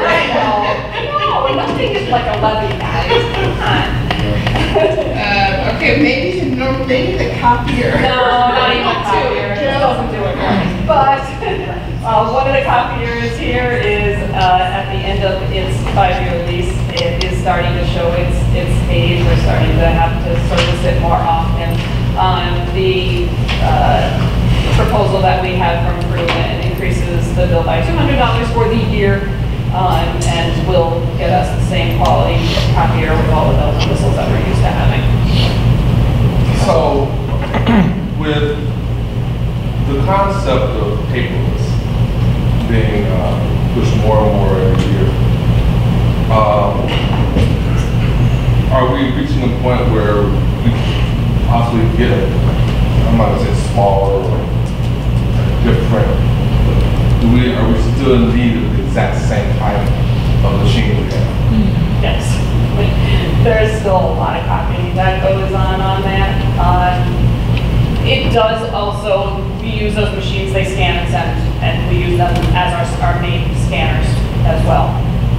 So we do use them in that capacity, but there still is a lot of copying that needs to go on. I have to literally put in every family's hand a career reduced lunch application every year. That alone is a monstrous job.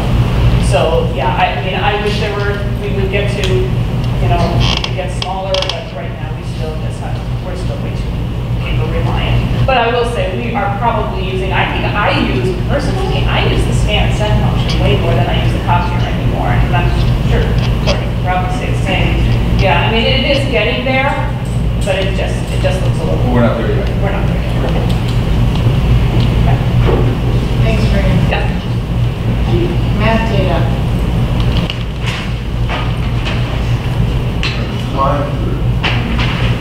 Letter G.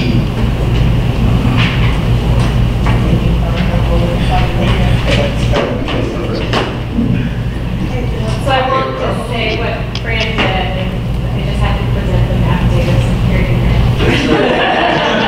Gotta kick it up. I'm working on it. So we completed our fall math cycle. Some things that are different this school year. As we discussed before, our pre-emergent students are no longer taking math assessments, so freeing up some instructional time was one of our big goals in our planning this summer. And we're also no longer testing in the winter term. So we'll have fall and spring data, which will allow us, again, that instructional time, but also the time to be able to focus on our common assessments, using them in a formative manner to be able to have what we feel like is more actionable data versus waiting for winter math or waiting for spring math to make instructional decisions. Additionally, this year we are sharing some new parent reports that give more detailed information. We still share the progress report that we've always given, but now our reports this year also include some alignment to the SAFE assessment, as well as some indicators, just more detailed indicators of what a student's growth means. And then again, we will consistently, across all of our buildings, use the common formative assessment schedule and spreadsheet, and to the conversation we had earlier, to be able to monitor the student assessment data and make decisions and course correct throughout the school year. So in looking at our fall math data, at the top are the norms from 2015 from NWA, so it's a nationally normed assessment. Again, so our students receive grid scores, and what you see on all of the charts are the average grades by school and by grade level. So what we see is that overall, most of our students are starting off the score, our average students are starting off the school year at or slightly above the national norm, which is great. Then we also have pockets where, for example, in 6th grade for our students who are free reduced lunch status, where they're starting off behind the norm. So there's catch-up that we need to do, and there's also maintenance and acceleration that we need to do for all students. So that is how we know we have students across the board that are falling in all three of those categories. And again, versus waiting for spring math, which then is too late to make decisions, to make instructional changes in the school year, taking action throughout the school year by utilizing the common formative assessment. Can you back that up? Yes. So why are they dropping off? Dropping off so this is our first data point for this school year. Are you saying dropping off in comparison to how they performed in the spring? Correct. Or, yeah, so there's a lot of factors that go into that. There's obviously we push the academic press that we need to do consistently and can always do better and better at that. There's some contribution of summer slide that happens with students not being in school over the summer. So those factors all go into the fall score. What we try to do is really focus on what is our locus of control within a school year. So we have our students, for the most part, fall to spring. And so we really try and focus on what can we accomplish in the school year, understanding that for some students, as we've discussed before, we need to accomplish more than a year's growth. Math sets growth targets based on a year's growth. For some students who are, for example, my example before with our pre-reduced lunch status students in 6th grade, they're starting off, these students are starting off, at least in reading, below the national norm.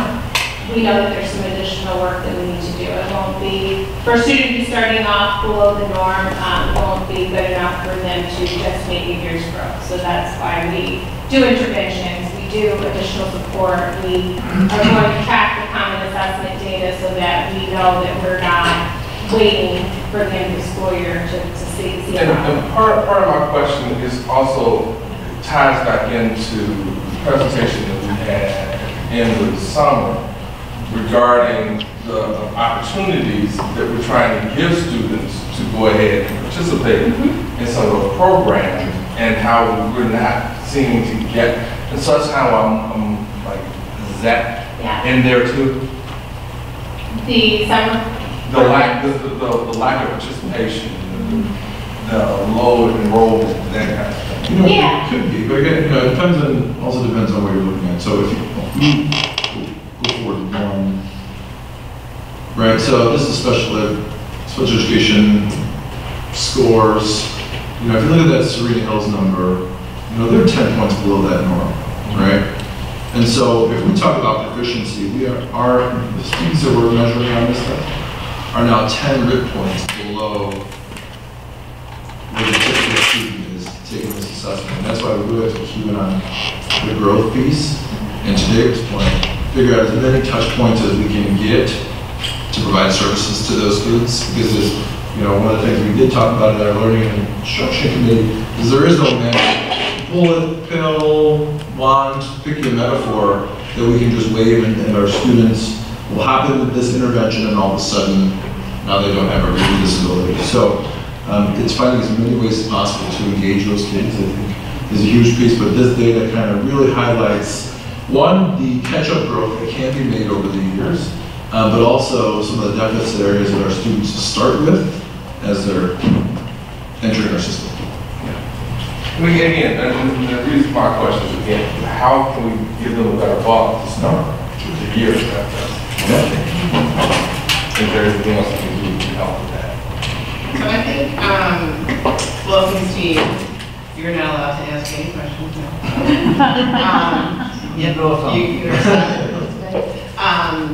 But I think what would be helpful is if we actually also had the spring data up here so that we could actually see how big the slide or how wide the slide or what it is. I mean, I know historically for all of my kids, they've all experienced, you know, a slide. So when you, well, you know, I'll come with this question. We can ask them.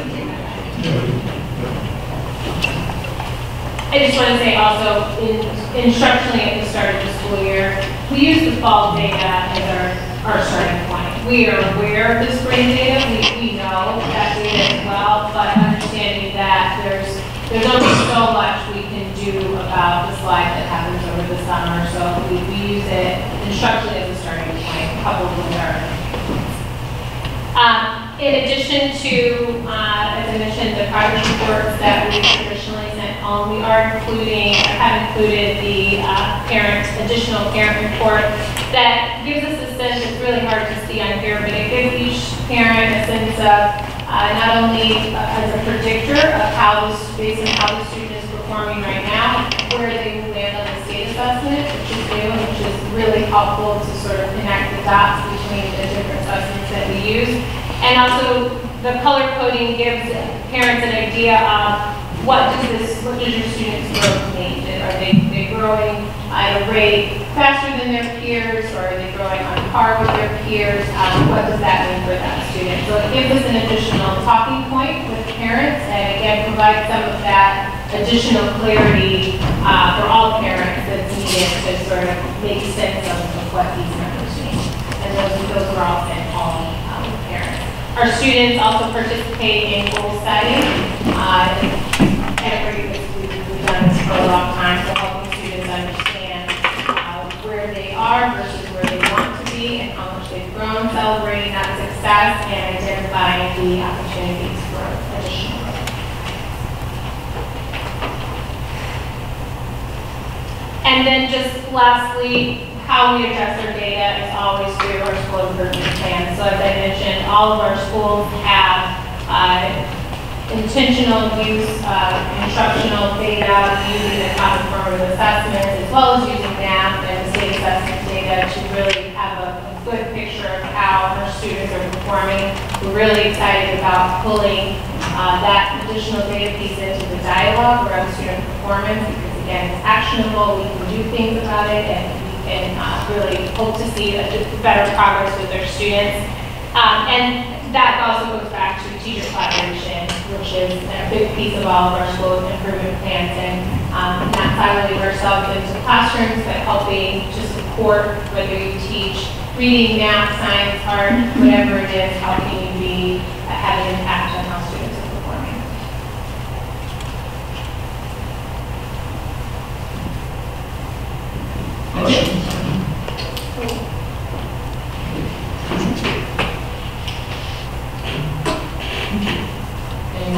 You're not going to get it, so you might as well hang around. But we are, and actually, Sean, I just talked about this. So we'll be alternating Parker, special ed, various departments over the next several months. We want to make sure we keep the board informed of the great work that's happening. This month it happens to be Parker Junior High. And so then next month it will be special education, and we'll swing back on Parker. Again, just keeping very close tabs on the school improvement plans that we have, the commitments that we've made, just as a district and a school. Just to closely measure and make sure we're on track. Will those reports be tangible, measurable? No. As they coincide with data points, I think they will be. A lot of it will be process. We don't have really any data right now to show that what Parker's doing is working. Right. But in between. Right, and right. So I get that right now we at the beginning. Sure. But as we start to move into, like I said, December, January, we'll be able to see some tangible numbers. The challenge is, what do we measure? So that common formative assessment sheet. And this is our first time through. I think we'll be more skillful with it next year. But I think we also have other data points that we can use, at least now, to take a look at the work that's happening in the building, to figure out whether or not there's an intervention piece or just the general information. Good question. On to Parker. It sounds noticeably more excited. Just channel the pom-poms and all It's your baby. great track team, by the way. Yes, I'm going to talk about that in a second, yes. Before we start, I just want to give a huge thank you to our team, Ms. Peacock, Ms. Wisniewski, Ms. Dunwoody. Such an incredibly hardworking team, dedicated, knowledgeable, hugely supportive. It's been a great start to the school year. In addition, I really want to thank the board for providing us with additional instructional coaches as well as an additional team who are all doing a really good job supporting changes. So just to give a fall update, as David mentioned, we have to mention first that our track team, our cross-country teams are on a roll. Placing first. Geez, first at the Troy Invitational this weekend, and the trophies are just stacking up. It's right, the mom just has them everywhere. The kids are super confident. 8th graders told me at lunch we were sure to take state. All right. That's all right. That's good. Be confident. Yeah. So they're doing a great job. But we started off our school year with our Institute Days. This was a rare opportunity because it's been one of the first times in a long time that Parker's had full Institute Days just to focus on Parker. We did not have any additional training. We were not pulled out for anything. So we really spent a lot of time sort of taking things back to basics, talking about what are our school-wide expectations for PBIS, for hallways. We literally practiced as if we were students in the hallway. What do we want to see? What do we expect? How do we entertain the students? And that was really important just to bring the staff together around some shared conditions of learning that we want to see throughout the school. Additionally, we talked about some engagement strategy, so making sure that we're asking for 100% student participation at all times and what do we need to do to get students there, as well as following up with our Capturing Kids Hearts training. Parker led the way with Capturing Kids Hearts last year, but there's still a lot that we needed to condition ourselves with, get on a tighter level. Is the training complete for Captain Kids Hearts sharper now? Remember, K. All right, so we should see some results. We absolutely are, yes. So I will say that I am very pleased with the implementation of Capturing Kids Hearts this year. We are modeling it. We, as leaders, we are modeling it, and our teachers are there every day, high-fiving, engaging students, using the tools, using the launch at the end of the period, talking about good things at the beginning of the period. So I've been very pleased with how the staff is coming along with Capturing Kids Hearts. And then, of course, looking at our student performance data. So we had some conversations around our state assessment data, which was not great. We're not thrilled with, but also understanding that there's lots of opportunity and there are things that we can do about it. Before I move on, we also won. So, yeah, I take every opportunity to mention that we won. Okay, Ms. Crawford. Yes, sorry, Keep going. sorry. So, our PBIS model, we really did a reset of PBIS this school year, and Ms. Peacock has been instrumental in making sure that we have clear systems for PBIS, so students can see the Falcon Box, consistent celebrations, really making sure that we are expecting students to behave, and also really clarifying what we want to do, whether it's in the lunchroom or in the hallways. And it takes time. We really stress that with the staff. These things don't happen overnight, but our students really are responding to the positivity in the building and the celebrations, and we hope that we will keep that going. And really, it's just all about celebrating success along the way. So not waiting for students to do everything perfect to have a celebration, giving them those little incentives along the way. And then instructional expectations. So all of that is for the purpose of improving outcomes for students academically and socially, emotionally. So again, talking about 100% student engagement and moving on to talking about maximizing instructional time. So we're really paying close attention to how are we really squeezing out every minute of every period, whether it's the start of the period, the end of the period, being intentional about using our time wisely. We have, as we mentioned, we have students who need to grow more than a year, and so we need to make sure that we are not leaving any time on the table, that we're not leaving any opportunities on the table. Additionally, we've been working, one of our goals in our school improvement plan was to focus at the special education side in our co-taught classrooms. We selected 2 teaching strategies, or 2 co-teaching models, station teaching and parallel teaching.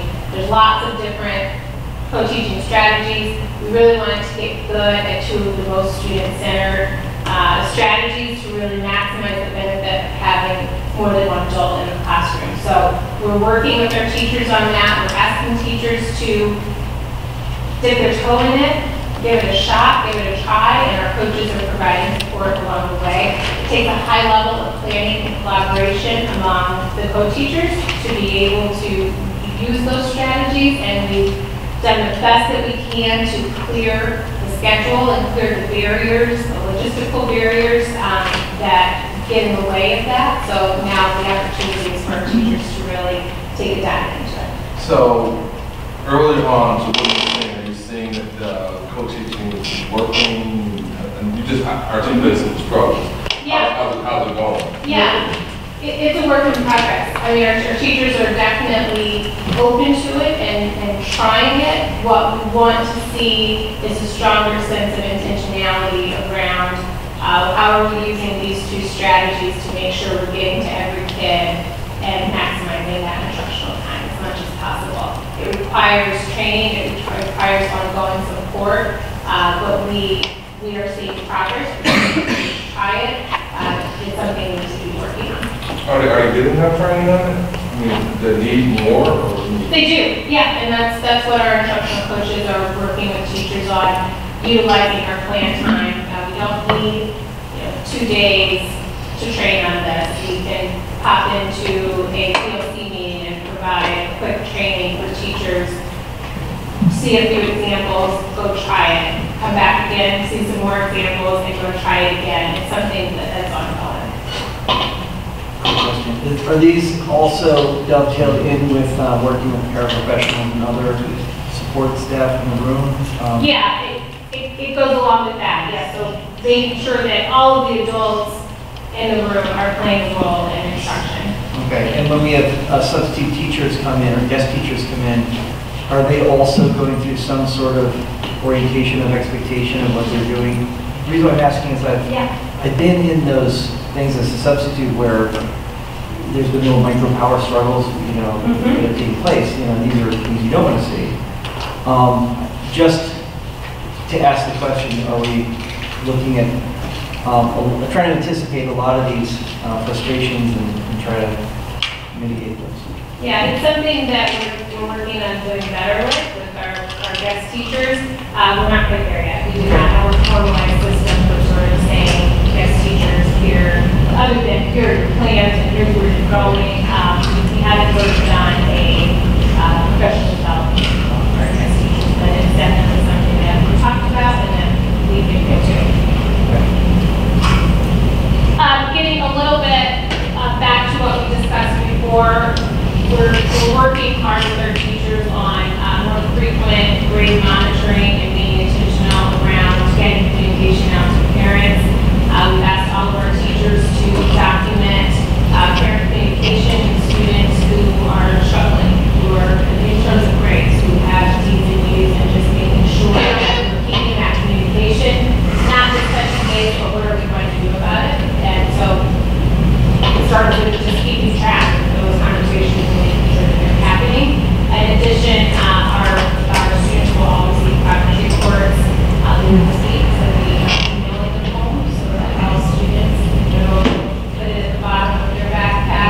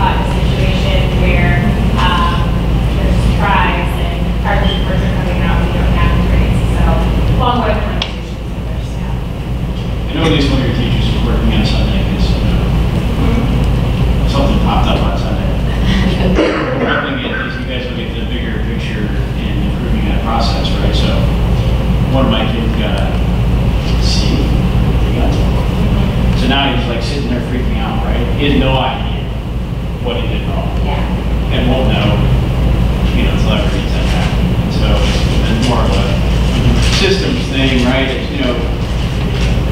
the sooner we can get immediate access to that, from an IT perspective, parents, kids, and teachers, all that. Yeah, and it's not just about documenting or, like you said, just sending it out. That's one layer of it. The next layer is, like you said, the feedback, or the conversation with the students. So, but we're trying to start with, let's set the expectation and get it done, so that we can progress in those conversations and have to go deep with the feedback. Is part of the plug putting Canvas learning, and will that be the missing piece? The linking the ease of entering grades and making sure that. So Canvas will sync with Skyward. So I don't know that it's an ease, that it's difficult for grades. I don't think that's the issue. I think it's the expectation around collectively we have to do this well at the same time. Not this year.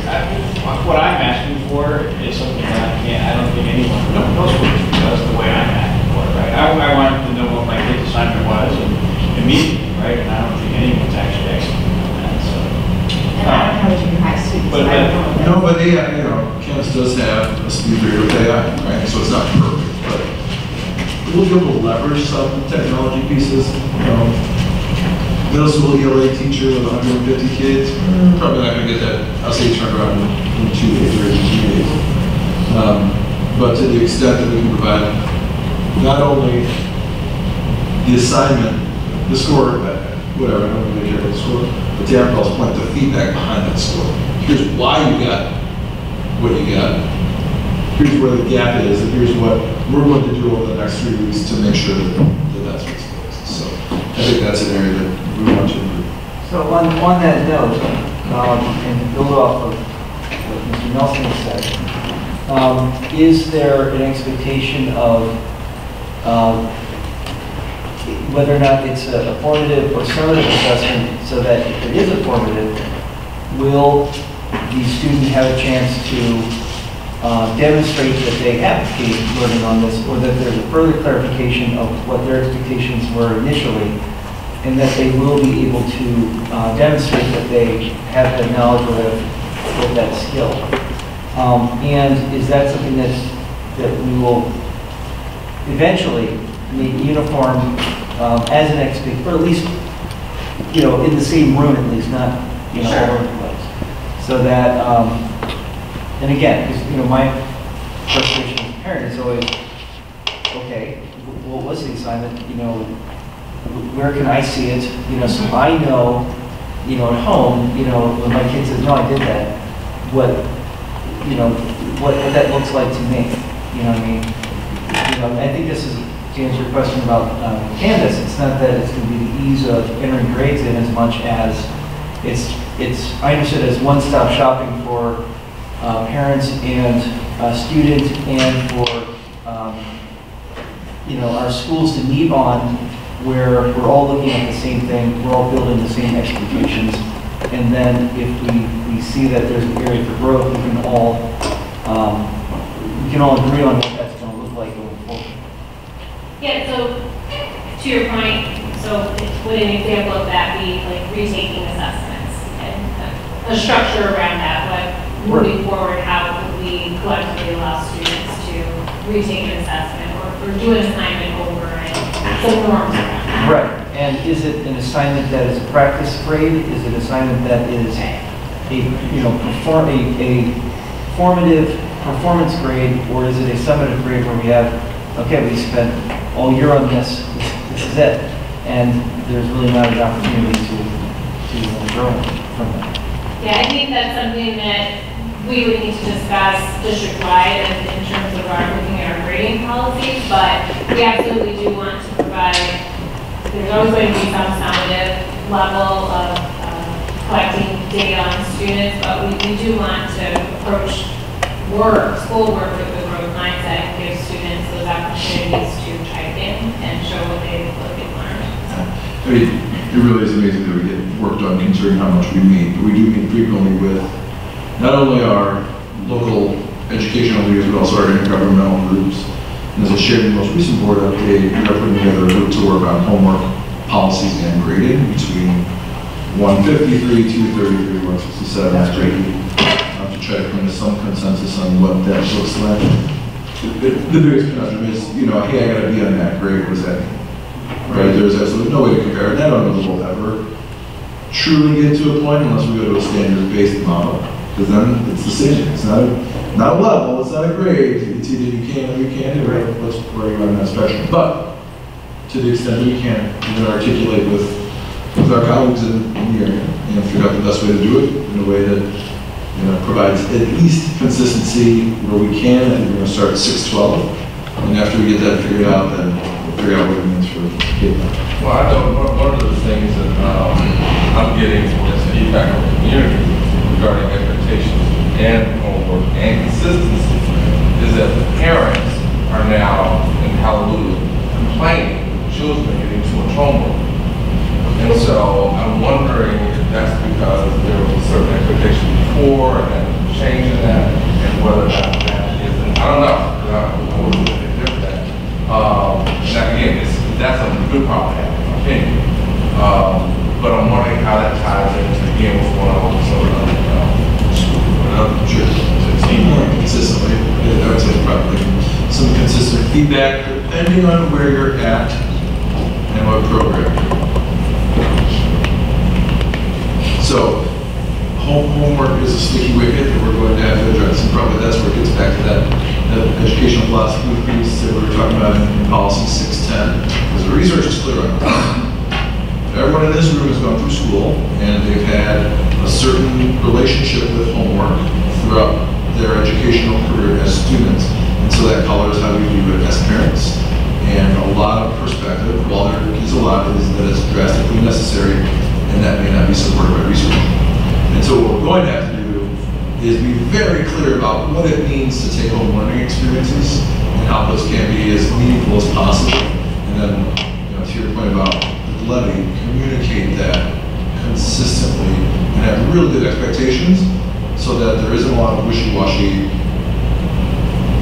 this built into the system and people can know what to expect. And just some additional things, so improving our communication structure, so having our certified newsletter every week, send out to parents with just celebrations, updates, keeping people in the loop of what's going on. Our new school website, which we absolutely love, and then our weekly staff updates. So it's a big operation, so making sure that staff know what the expectations are, what's coming up, what's happening in the building, not just for an informational purpose, but for collaboration and sort of taking away some of the anxiety that can come from what's happening, or things happening at the last minute. We're really trying to work through that. And then also our political broadcast team, our student broadcasters do a wonderful job with recording the daily announcements and watching every day and posting on the website, so they're very cute. And some of our events, so it's really started last year with our 5th to 6th grade transition meeting, had a huge turnout for that. We will repeat it again this year at one of our Deserve Food 161 events. Our open house, fantastic turnout, our teachers did a great job really putting our best foot forward. And then our PTO back to school night. We were there, you got to see Steve Double Dutch jumping. It was awesome. It was something to Hidden talents. Hidden talents. Right. That's why I was late tonight. We really tried to Regional champions tonight. Unless it's the easy picture of the And then opportunity for growth and what's next. So we've been really monitoring our student attendance for the first month or so of school. When I started out the school year, thought, we'll probably have our school-wide attendance goal around 95%. And then when we really started tracking it every day by grade level, we're really getting closer to 97 to 99% attendance every day. It's been incredible. I mean, I think the past 2-3 weeks, it's been 98% for each grade level or higher. So we decided to up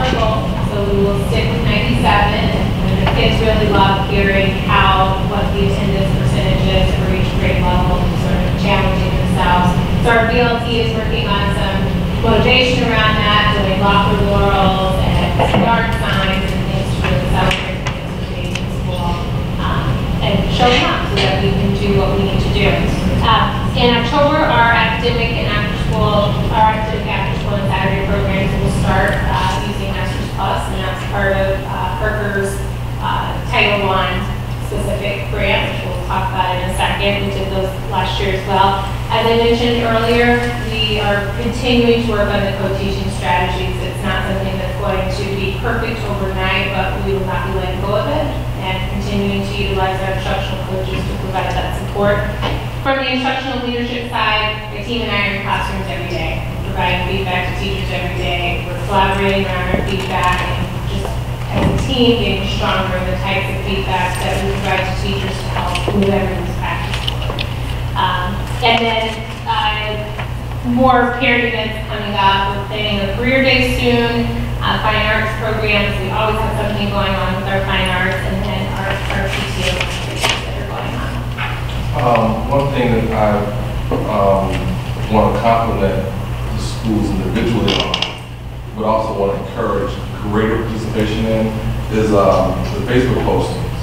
So when things are done well and they're done on Facebook, they're actually getting out and they're changing some of the tone in the community.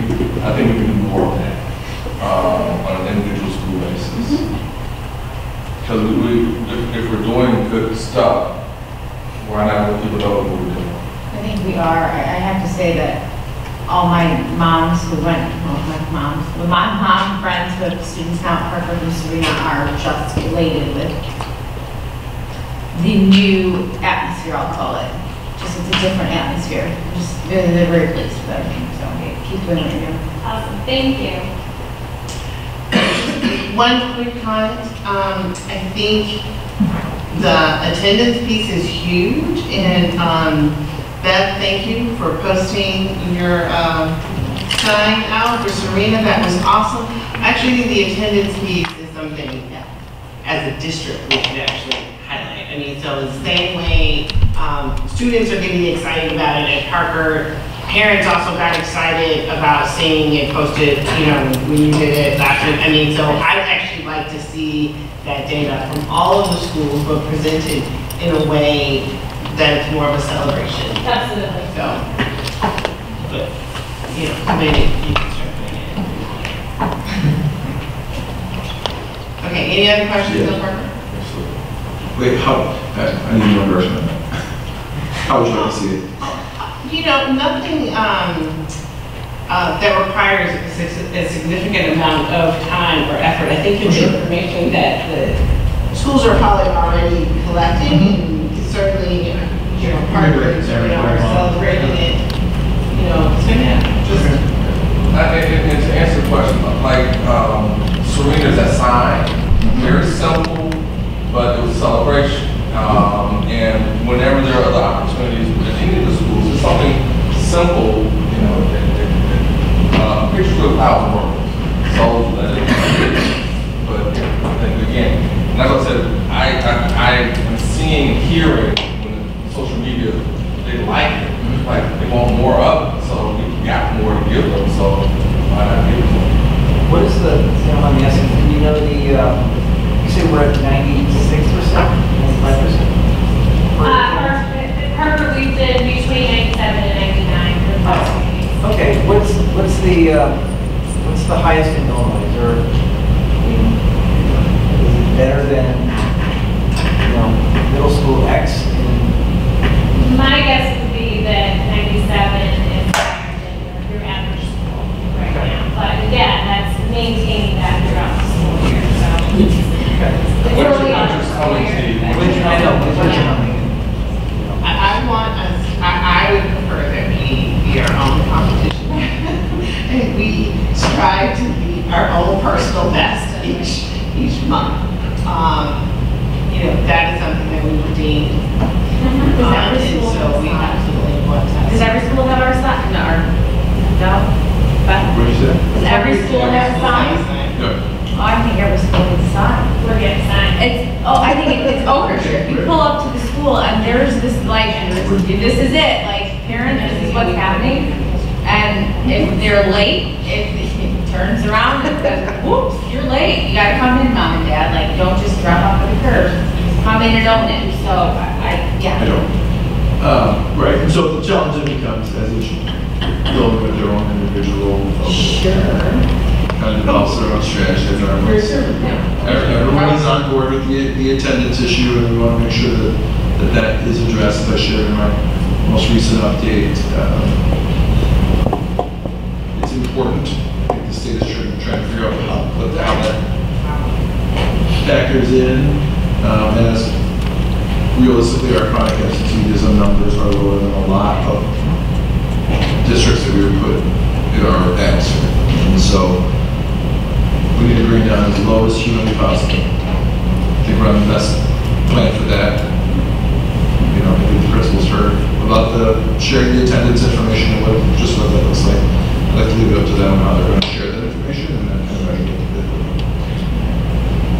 Because some mornings are better than some full. Okay, so we're gonna move on to, I love all of them. My mascot's the same. Well, some of the costumes are better than But anybody seen the hornet? no judgment. No, it's the harbinger. Title I. Okay, so moving on to Title I and Title II update. We did a similar update last school year around this time as well. So just to recap, Title I eligibility is determined by the percentage of students who are eligible for free or reduced lunch under the National School Lunch Act. That is the self-reported data that we collect every year whenever a student enrolls. School-wide Title I programs are intended to improve outcomes for the entire student. So we have all of our core Title schools are school-wide. So then how is District 161 using our Title funds? If you recall last year, we started using Title funds to add additional reading specialists at our Title schools, and so we are continuing to do that. That helps with supporting small group instruction, supporting intervention, and really eats out the large part of our Title I budget, which is great because we're using the funds to provide capacity, provide instruction to students. Also use a small portion of Title I, depending on the school, is a small portion to provide after-school tutoring in reading and math using Elevate, which is our other function of Elevate. Our Accelerate Weekend experiences that we do at Parker, that comes from Title I. Parent workshops, supplemental resources, very small portion goes to that. And then also our Fuse program at Parker, which is our STEM program, is funded through Title I. Those accelerated weekend activities, experiences, get the word out. They are some of the best activities. Northwestern comes down. The college level courses that they run, I think they usually do a forensics one. I mean, they're just fantastic. So we'll continue to get the word out. Right, right, and that's my point. Parents and community don't know. But they do. But you have to choose to participate too. That's the other. Yeah, we really do. Those fill up within 2 days. Right. They are packed. So we do not have to ask for participation in those classes at all. But it also shows how starved, our kids are for those true, authentic, problem-based experiences where they don't know the answer, and they're not going to find it just by going to page 5. They're going to find it by wrestling with all of this content and the way they have to think about the issues. And then, as I mentioned earlier, Parker has a separate grant because of our designation that's part of Title I as well, that provides additional funds to support with our work plan and our school improvement plan. We use those funds to provide academic tutoring, so that's our after school as well as our Saturday school program, and then additional leadership training with the thoughtful classroom. So that provides additional days with just our Parker team to improve our instructional leadership capacity. Again, that really high level feedback and coaching to teachers through instruction. Title II, the purpose of Title II is to improve student achievement as well as improve the capacity of teachers and leaders through professional development. Districts that receive Title II professional development funds can use the money to support students. So how are we using Title II funds? This is how we pay for portions of our ELA, math, and our STEM professional development, as well as some of our instructional coaching, training, and capturing kids' hearts, and again, our Silver Strong administrative coaching around effective classroom instruction and feedback, and then various conferences that we attend. This gives you a breakdown of our allotments for Title I for the past 3 years. We have seen a decrease over the past 3 years. Is that directly related to, again, the fact that there's just less students enrolling in school? No, not necessarily. I'd have to go back and look. It just, well, depends on the students who are enrolling. Right, so depends on their student-induced lunch status as well. So if that number, we could have more students enrolling, reduced numbers declining, and then that number could increase. Does the 17-18 numbers, does that include a rollover from the previous year, or? No, I think those are just the allowances. That's just the allotment. For that year? I tried to go back just a little bit further to see what's not in items. Family probably have to help us. We wanted to go back to see what those actual allotments were. As you can see, they're decreasing substantially over 100. Yeah, you can pull that up for really. And then again for Title II, over the past 3 years, and then the thing to know for Title II is that non-public schools do participate in our Title II funding, so IGP participates, sometimes Foster Montessori, there's various Christian schools in the area that will receive a small portion of it. Is there direct connection about funding grants we get Title I and II based on allotments? In other words, as the allotments go down, there's a possibility of funding that will go down. Well, yes. Well, the allotment is the funding, right? So, you mean, are they connected? Yes. I'm not sure I understand the question. You mean if Title I goes down, does Title II on that? We can find out. Yeah, I believe they're separate, but I just want to make sure that, because there may be some background indicators that we can kind of predict. Right. Are we spending all of this money on? Yes. We are really good at that. Yes, we are very effective at spending. Well, because, again, these dollars are for particular reasons. Yes, right? of course. They're Title I, so we're almost vulnerable learners. We don't want that money sitting around. This isn't May or April money. This is August, September, October. Get it spent and utilized. They could have the most benefit over the course of the year. So we really want to make sure that we're receiving those dollars and getting them out the door into the classrooms as soon as possible. If you, when we go back, the reading specialists, again, they really do need the salaries and the benefits for reading specialists are using that more.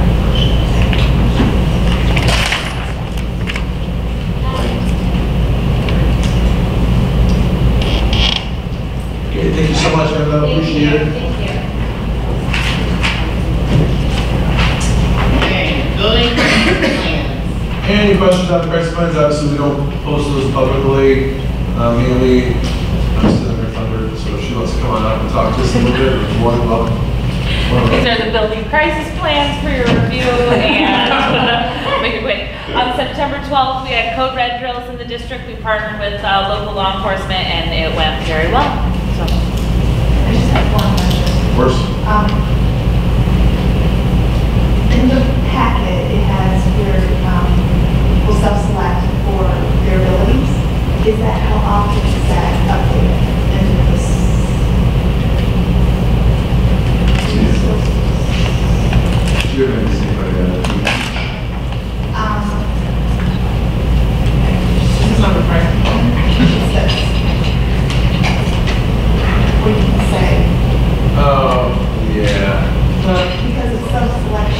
So that's really an area that we have to do some work on. So there's an area of crisis management where you can self-select, just like Nisha said, some of your skills and background abilities in a crisis. That's an area that we can look at. Part of the issue you notice is these are scanned PDFs. We're having difficulty finding the actual digital documents. So what that means is that eventually they're going to have to be recreated in a format that is updatable and more responsive. I think it's really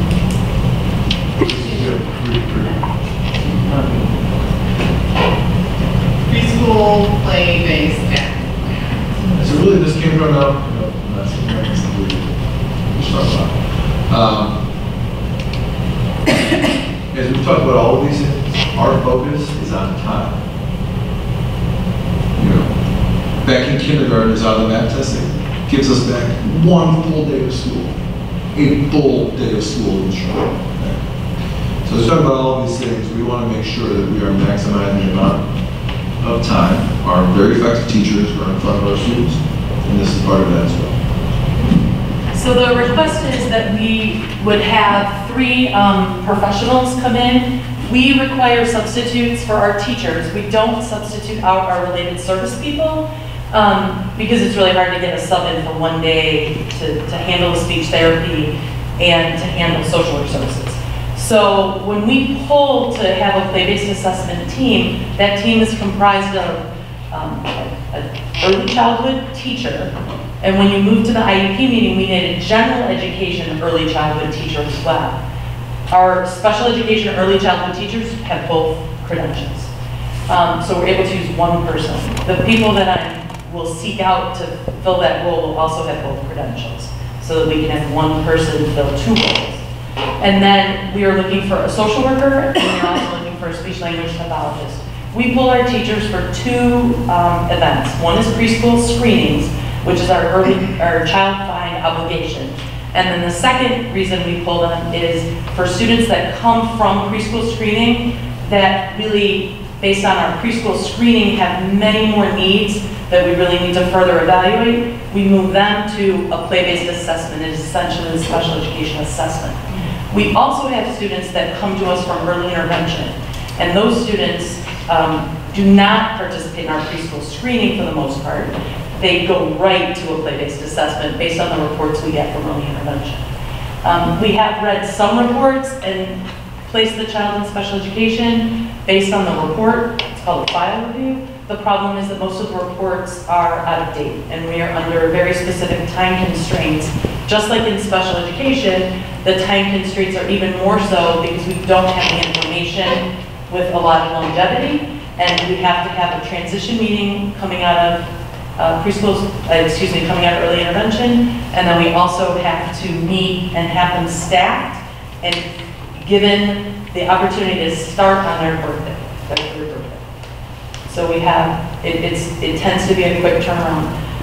We also have, there's a new law that says that we have to provide parents with the special education documents 3 days ahead. So we've had to change our traditional practice, which was having the assessment in the morning and the evaluation meeting in the afternoon, and we can't do that any longer because we have to provide them with the documents.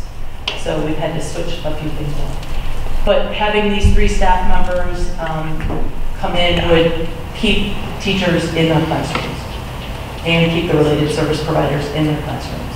It will make, I think, a tremendous difference. Are there any questions?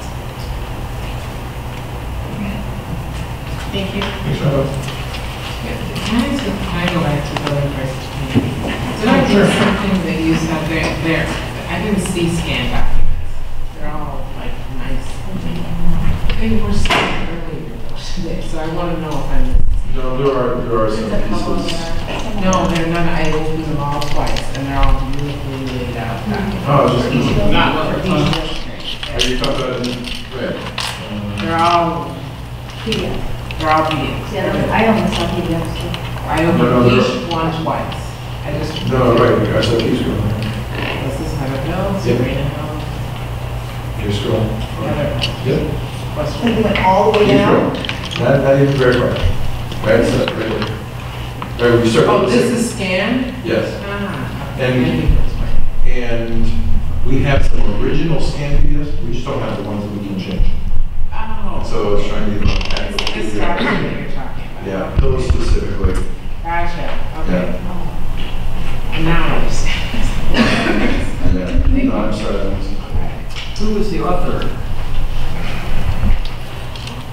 I'm not sure about the original authors. I mean, a lot of it looks like the NIMS, National Institute of Management System Training. So that might have been. And it was a crisis team years ago that One of the Bruce Bruce's. Brzezinski did. I was gonna say, if it's Bruce Brzezinski. Bruce Brzezinski and a team like worked on it, and that probably 10 years I think Mike Stavola worked on it too. Do you remember Mike? Yeah, it was Mike, is there, Mike, if I remember, it was Bruce, Mike, Timmy Odom, and Thanks, Carolyn. Yeah. I will tell you, as we went through the lots of names that we had to get out, we haven't seen that person in 10. Yeah. So they should not be our evacuation coordinator. Right, you know, just giving up those little pieces. yes. Yeah, that's evacuation. Okay, we're gonna keep moving. Yep. Annual subscription tracking. Bringing this back to the board, if there are any questions about our annual subscriptions, we tried to break it down by department so everyone had an idea of what that looked like. We spent about $500,000 a year on software tolls. I appreciate you pulling this together, my request. I don't have any immediate questions, but I think this would be a useful tool, maybe next spring we should be looking at software. Oh, 100%, and you know, it was a little bit tedious. What's the end of your sentence we should be looking at? What we're spending on software. Yeah, Courtney, would you mind zooming in just a little bit, not to belabor the point, just hit on learning and instruction. But to Cam's point, if you look at all of those different pieces, now this is learning and instruction. This is our biggest chunk. Learning and instruction accounts for about $300,000 in click charges. Now, you know, the ReadyGen and my perspectives and all of those different things, you know, the per student cost is just a built-in cost of doing business. In the past, it was this, you know, $65 textbook over, you know, 5 years is actually 10. You know what I mean? So the cost is still there. One of my pet peeves with any of these vendors is when they say we have a great deal, it's just an annual charge, and that drives me mental because it's not just an annual charge. It's something that accumulates, and at some point, if you're not on top of it, you know, it can get out of hand. We are looking at this and tying it all together. Part of the MTSS report and recommendations going through our interventions and making sure that the ones that we're using and paying for are the best ones. So here's where we're going to catch us. Thank you. October board topics. Absolutely. I just threw that out there. Well, now I'm going to put it back. Listen to Mr. Nelson. We'll come back on some residency investigation pieces. Again, we're going to try to start following items to the committees whenever possible so that they can kind of wrestle through those before we come back here. We should have school district report card data. We're really excited to see how that turns out. And we know that we've made growth. I've seen that data. We shared that preliminarily with the board. Now it depends on what everyone else did and what we look like in relation to the rest of the state. Wasn't really a difference. Oh, we will have our delegate representatives we tried to bring it a little bit early, we didn't have the information yet. We'll need a delegate representative to vote on your behalf at the joint annual conference. Last year was Steve, did a wonderful job. All there. Thanks, Steve. Good job. At the second meeting in October, we will bring the resolutions and then you'll vote on the first meeting in November so that to give Steve direction. That's it. I can show you, you know, when you had your 5 minutes thing a couple years ago. No, I'm You know, see what happens when you're the delegate? That's right, I'm still in multiple use cases.